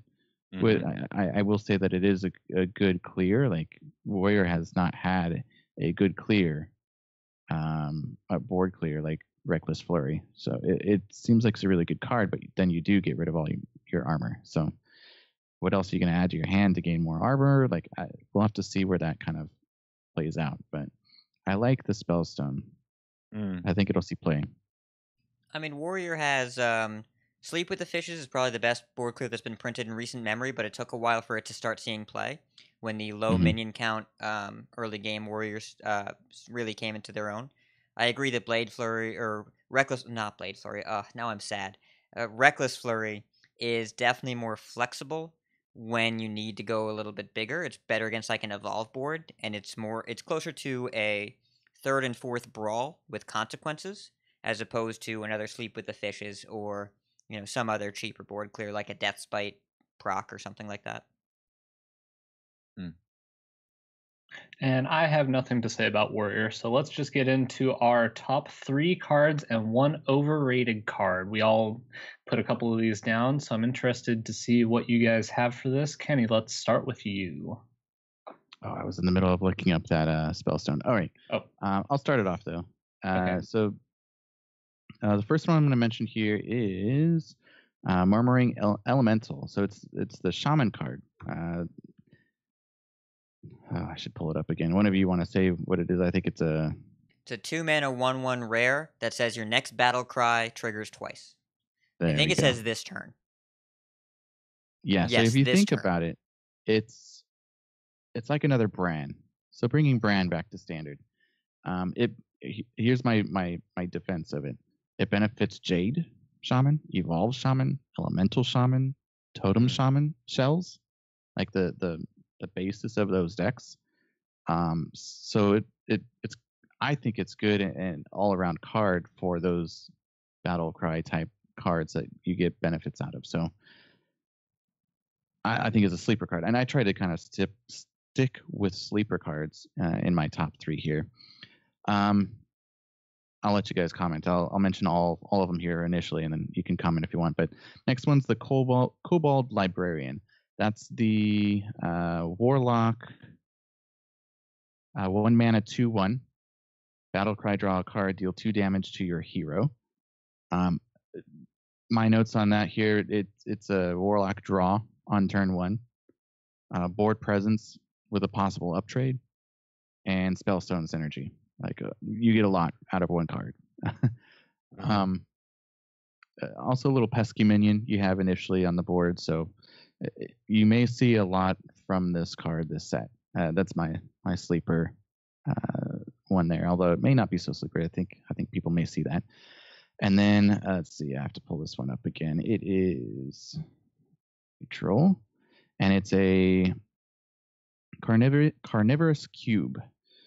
Reason why I was picking this one, if you think about like all the board clears and things that may happen, if you have an important minion you want to keep on board, you can still have a decent minion on there. So it's a 5 mana 4/6 battle cry, destroy a friendly minion, death rattle, summon 2 copies of it. I'm definitely open to see how this is implemented with different decks. It is a neutral card, so I think it's even better in that sense. So I again, another sleeper one that I don't think too many people are talking about that may be good. Yes, it can be silenced. Yes, there are ways to deal with it, but you know, all cards basically have a way of dealing with it. Who knows? So I think it may be good. My overrated card I'm picking is the Rogue card, Rogue Secret Evasion, which is was it 2 mana? Yeah, 2 mana secret. After your hero takes damage, become immune this turn. I think everyone's just comparing it to Ice Block. Ice Block's way better than it. I think again, this is one people that are really excited about, but I feel like it may be overrated with its implementation. But that's just my feeling. I had a comment here. So, no, I didn't have a comment. That's just my feeling. I'm going off my feelings. Fair enough. Feelings, nothing more than feelings. Yes. I'm done. That's it. All That's right. Grant's comment. What do you say, Bob? Yeah, I mean, it's definitely not it doesn't look like a very standard list. These are not the cards that jump out to me, but I'm glad you're excited about them. Because and again, I was trying to kind of go off the side, off the path here, and pick something that may not be seen, or point out things that were like, okay, this is like Murmuring Elemental. Most people aren't going to be gung ho about it, but there are benefits that maybe people didn't see about it, like something that I'm not choosing these as top 3 cards, but I'm saying that these are. I'm kind of going more the sleeper route, like something that's beneficial. Murmuring Elemental is definitely one of those cards that you have to look through every single card that they reveal and every single card that is already printed and be like, okay, does this break it? Does it break this card? Does it break this card? Like there's it's definitely a card that has a very high potential, and we'll just kind of have to see if its potential gets realized. Anybody else have any comments before we move on to Hat? I like Kobold Librarian. I like drawing cards. I like paying life for them. I like 1-mana 2/1s. It will be much better than it already is when you don't face patches in one expansion, but it is still already basically a free draw, and 1 mana kill your opponent's patches, draw a card. It seems fine, and late game it's just a free draw. So yeah, I like that card a lot. Cool. All right, let's get into your cards. All right. So I picked 3 cards that are all various stages of value. Flanking Strike, 4-mana Hunter spell, deal 3 damage to a minion, put a 3/3 wolf or 3/3 beast into play. Anytime that you get to develop and remove at the same time, you are ahead of the game. I don't know if I said this pre-show or during the show. If I'm repeating myself, it's just that good. I got Legend with Fireplume Phoenix last month, which is a worse version of this card, and you get to kill a thing and make a thing, and in terms of the Hunter spells, it's not a minion itself. There's just so much to love here. Cavern Shiny Finder, 2-mana 3/1 common. It's a rogue minion. It's a Murloc, and when it comes into play, when you battle cry, you go get a weapon out of your deck. I've seen a lot of decks playing just it finds shiny things. I'm pretty sure it's a Murloc. Fairly confident. No, it's a kobold. It's got a candle on his head. I thought it was a Murloc. My mistake. All right, so it's not a Murloc. It's a kobold. I don't know that you're playing this in a Murloc rogue deck anyway. Yes, either way, it's you either get your Kingsbane or you get a Shadowblade, and both are good. And what I like about this card, if you're playing even just Shadowblade, which already you is playing a list with 2 of those, you get to play Deadly Poison because you're guaranteeing it has a target. You already know it has a target in Rogue, but you get to buff something else if you want to because you know you'll have a weapon. So it's a reliable early game minion. Again, 1 health isn't necessarily great right now, but if they can't deal with it early, it's still just pressure. Like against a priest, they have to Spirit Lash this or Potion of Madness something else into this or Shadow Word Painted. Otherwise, it's 3 a turn plus a weapon is pretty solid. And then Branching Paths, the Druid card, it's the 4-mana rare spell, and you choose twice. You either get to gain 6 armor, draw a card, or give your minions +1 attack. Flexibility wins games. And this card is good in every matchup because you can do everything with it. You can gas back up, you can buff up your minions, or you can gain 12 armor, or you can do any combination of that, whatever you want to do. Any kind of flexibility like that is going to be the way to win games, and Druid has historically been better when it's had more choices. Even though this doesn't work with Fandral, which I'm really glad it doesn't. I would get tired of that real quick if it worked with Fandral, so I'm glad it doesn't. My overrated card, Furbolg Mossbinder. It's a 5-mana 2/2 common that gives 2 adjacent minions +2/+2. I have spent too much time this week explaining why this card is worse than Bone Mare by a large margin. There are good 5-drops out there already. Play Cobalt Scalebane instead. Cobalt Scalebane is a better card.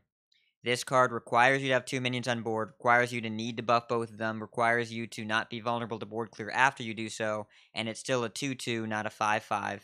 Like Bone Mare. Bone Mare is a threat by itself. A 5-mana 2/2 is really not. And if you're buffing your minions, you don't want to evolve them because then you erase the buff. So it's not the card for Evolve Shaman. The card for Evolve Shaman is probably the one that makes a minion into a 6/6, because then if they kill the 6/6, then you evolve the 1/1. But even then, I don't see this card seeing play. And I see it being worse than 5-drops in many other classes, including a common neutral right now that's also a dragon, so it doesn't die to priest removal. So yeah. Solid. Anybody have any comments? All right, I'm actually going to change up and have you go next, Grant. Sure. Okay, so my top 3 for the time being, and I know I've said it like 3 or 4 times already, but starting off with Void Ripper. The reason I like this card is, there was a card printed in the Grand Tournament called Confuse, and it did the exact same thing, except it was a spell, and it never saw play. It was a spell only for Priest. And so there was very limited application. We didn't have the card pool we have now. But now if you look at a lot of the cards have big butts and low attack. A lot of cards have that option, especially dragons. Druid cards have that. Hadronox has that. There's lots of application in terms of zoo that has like a lot of cards like this. So if you can build a sort of flood style play, and whether with multiple different classes, and you can use this sort of almost like a bloodlust kind of turn, build a big deck with survivable minions. They don't have to be very strong in an attack because you don't care about that. You can flip it around and you can OTK people, or you can burst them down and finish them off with that. That's why I like this card, and you do it with a minion on a stick.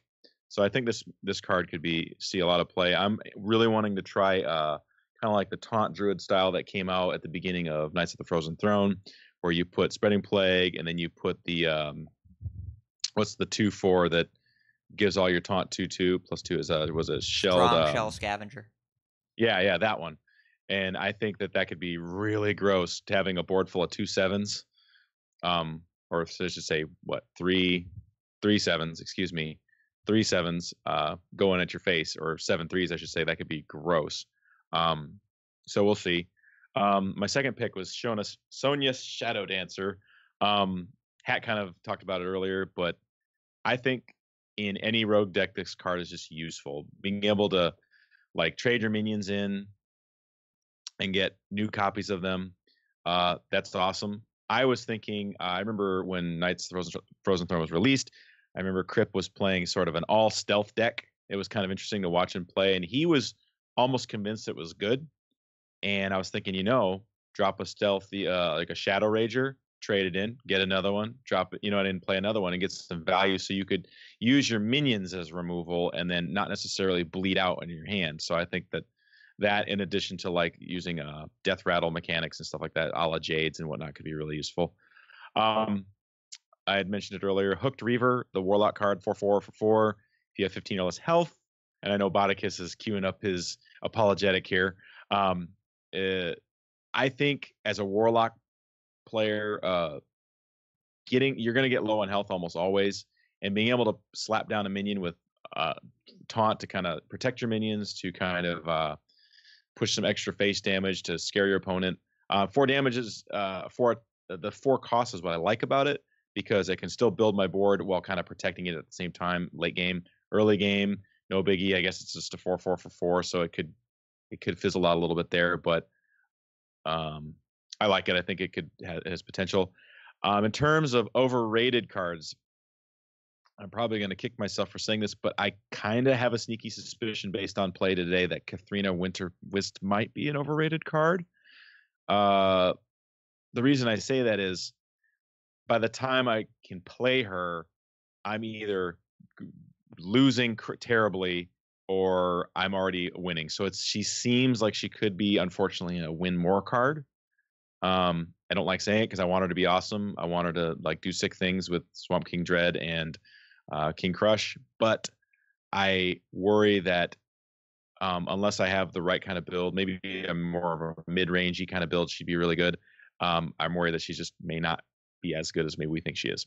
So anyways, so those are my picks. Cool. So I will go over my picks, and I will try to go somewhat quickly because we're already going quite long, even though we were trying to keep this show a little shorter. But my top pick is this card that I have not heard a ton about. I've heard a couple of reviews, but it's called Corridor Creeper. It is a 7 mana 5/5 that reads, costs 1 less whenever a minion dies while this is in your hand. And one thing you'll notice with my list is, I think probably because I've been playing so much Zoo lately, pretty much every card on the list deals with that. But some of you will remember, I believe it was this last card review, there was a card printed, or I guess revealed in the last set called Bone Mare. And not a whole lot of people were talking about it, but a couple of pros were saying that, it's eventually we're going to get to the state where everybody's kind of, whoever lands the first Bone Mare wins. And I think this card might have potential to be almost as good as Bone Mare, which is seeing pretty much ubiquitous play among all aggro decks. And the reason I say that is, as long as we're in a patches meta, if you just think about how games go and you think about the early turns of a game, how many creatures get traded in the early game, especially with Zoo, your goal is obviously to play 3/1 drops by turn 3. I think there are quite a few situations where this card, just ends up costing 3 mana when you trade off a few minions. And the fact that it counts both minions, I think, is a big deal. And another big reason why I think this card is so good is that when you look at the bad matchups that Zulok has, you're looking at kind of the Priest and the Druid decks, and a 5/5 against Druid is quite good. You need that 5 power to bust through your spreading play targets. And then against Priest, a lot of the Priest decks, even like the spell heavy ones, still play quite a few minions, and you can get some trades in early. And the big thing that you want to do against Priest is, after they kind of wipe your board, you want to be able to rebuild right away. And I think this card lets you kind of flood the board, and then they wrath it, and then you develop a free 5/5 or a really cheap 5/5, and then another one of your big minions right away. So I think this card, I'm kind of going out on a limb. I think this card is potentially extremely strong in Zulok. I also think it has a place in Evolve Shaman, because so many cards get traded, and evolving 7 drops into 8 drops, we know 8 drop is like the sweet spot. So it's kind of right where you want to be. But that's the card I wanted to talk about the most. I don't hear a ton of people talking about it. I'm going to play with it a lot. I think it's quite powerful. Even if you draw it on a turn, you still get to make your trades for that turn and still get the discount. I can't say enough about that card. Another card on my list I have, same as Kenny, Kobold Librarian. Obviously, it's just another great Zulok card. I think it could see play in controlling Warlock deck.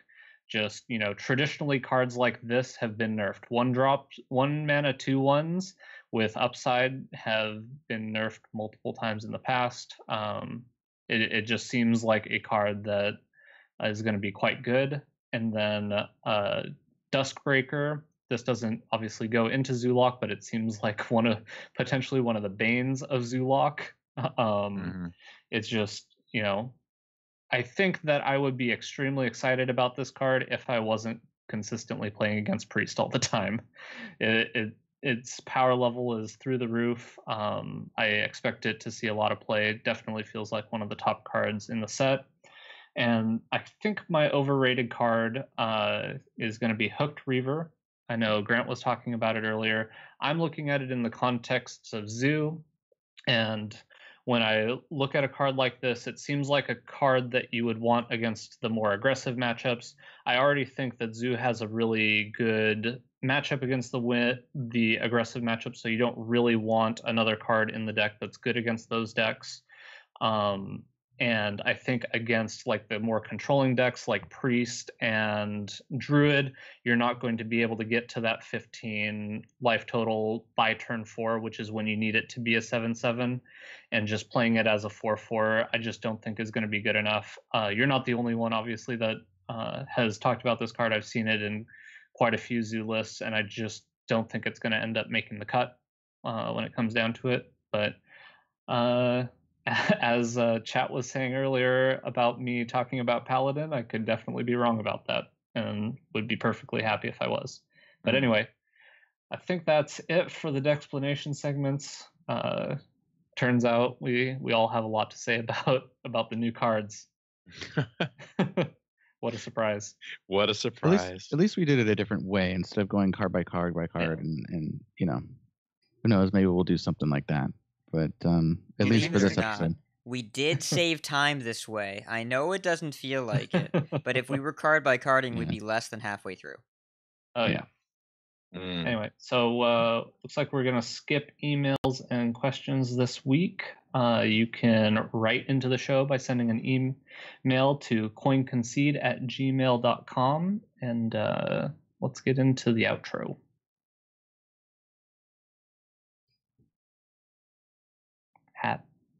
I have it.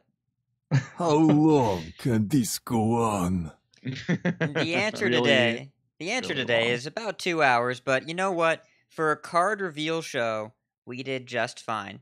So I'm happy that we were able to speak to the impact of the cards opposed to the specifics. And we also want to say thank you to a bunch of people.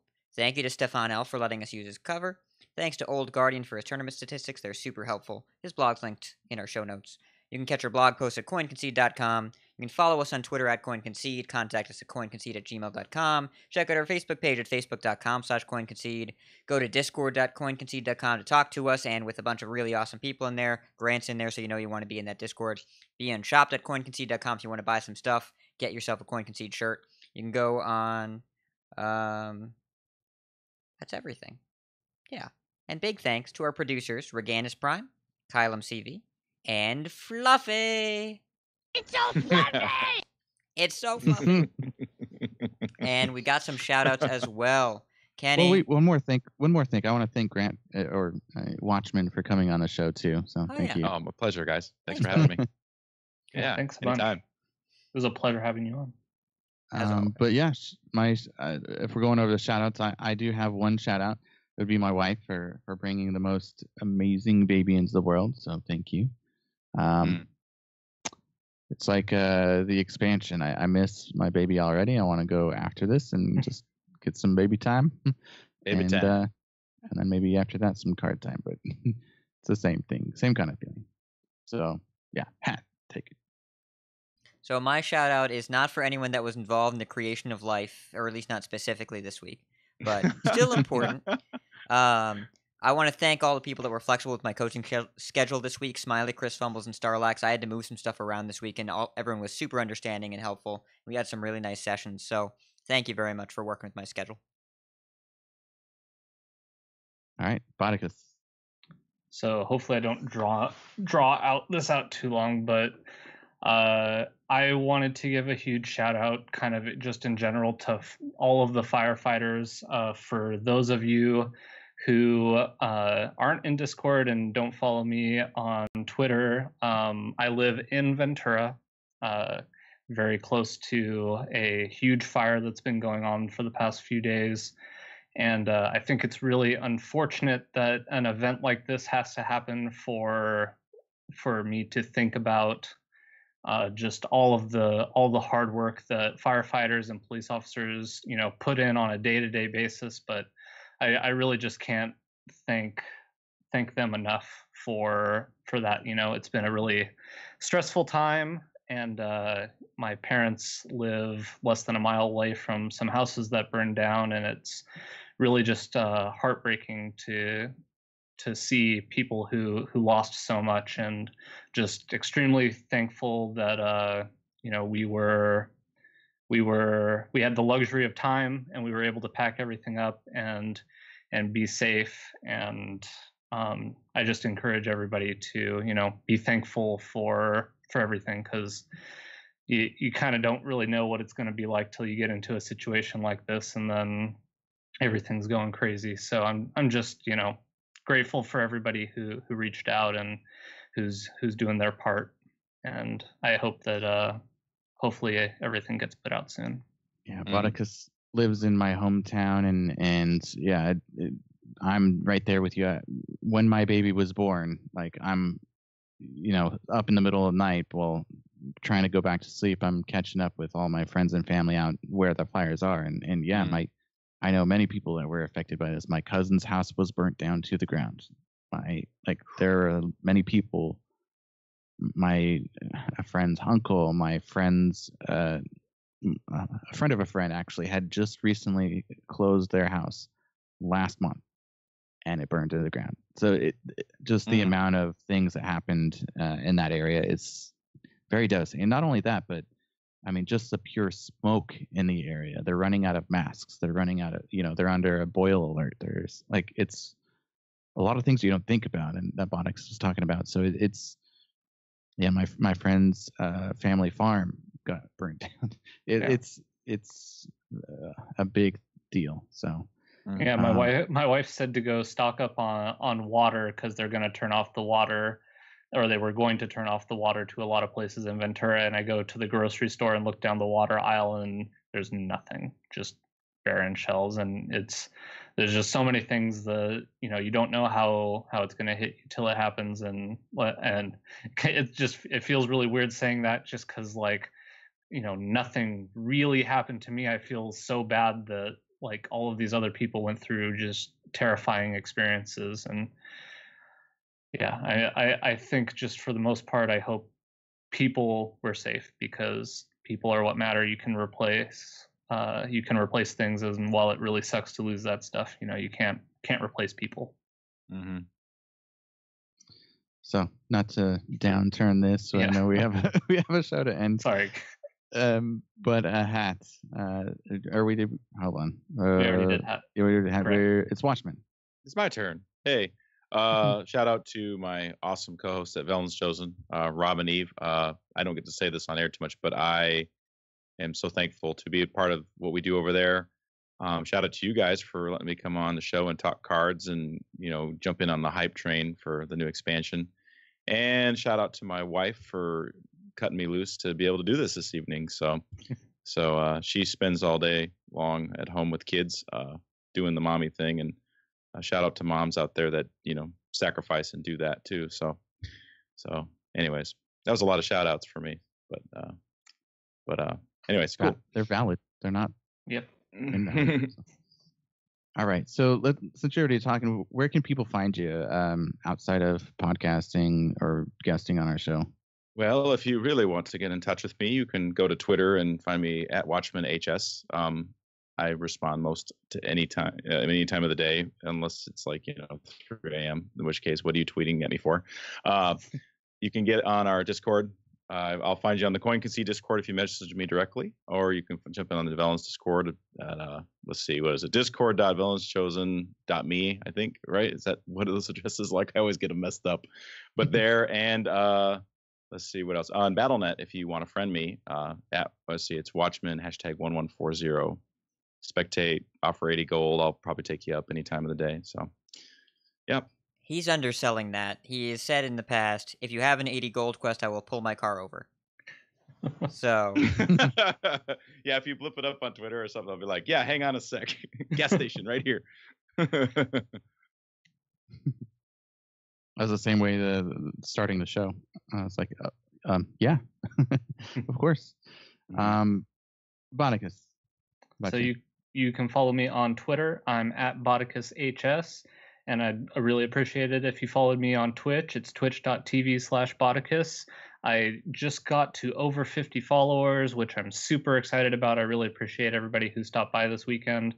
But that means I need to stream more, because that's what you need to do when you get a bunch of followers. So expect to see me tweet and let you guys know when I'll be going live. Should be doing that quite a bit more often now. Sweet. And real quick, again, Cora's obviously casting Hearthstone. You can find her schedule. She usually announces it on Twitter at songbird_HS. Find her on Twitch at songbird_Cora. And yeah, she's still part of the crew. Hat, where can people find you? I always call you Hat, but you go by Ridiculous Hat. So. I mean, Hat is fine. You can find me on Twitter at Ridiculous Hat. You can find me on Twitch immediately after this show. Busting open some packs at twitch.tv/ridiculoushat. I'll bring along as many of the hosts want to come along, and we'll be making the most strategic card back choices to maximize our legendary production. And and you can also find me in most Hearthstone Discords. Go ahead and tag me, and I will respond when I can. And if you're in the Concede Discord specifically, I will make an effort to. I try and catch up on that every day if I can, if not more frequently, and I will respond to whatever I see, especially if you post in Channel Pun. Yeah. Yep. All right. And you can find me on Twitter at KCCO_gamer. Same thing on Twitch. I decided not to do it recently here, but maybe we'll get eventually. But I'm on Discord all the time. At me. I'll respond quickly, or as quickly as possible. And that pretty much does it. It's a nice, long, meaty show there. Thanks again, Grant, for coming on the show. Watchman. And yeah, hope you can get this first. Well, you've done this before. You know how this goes. All right, so I'm going to leave us with keep calm and chive on. And if you see us on ladder, coin concede. Coin concede. Coin concede. Coin concede.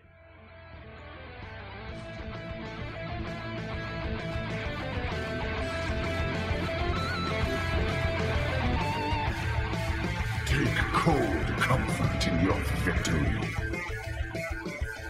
You win. I can rest now. You win. For now. No, your victory proves nothing. The day is yours. I choose death. You have triumphed. This time, this hunt is yours.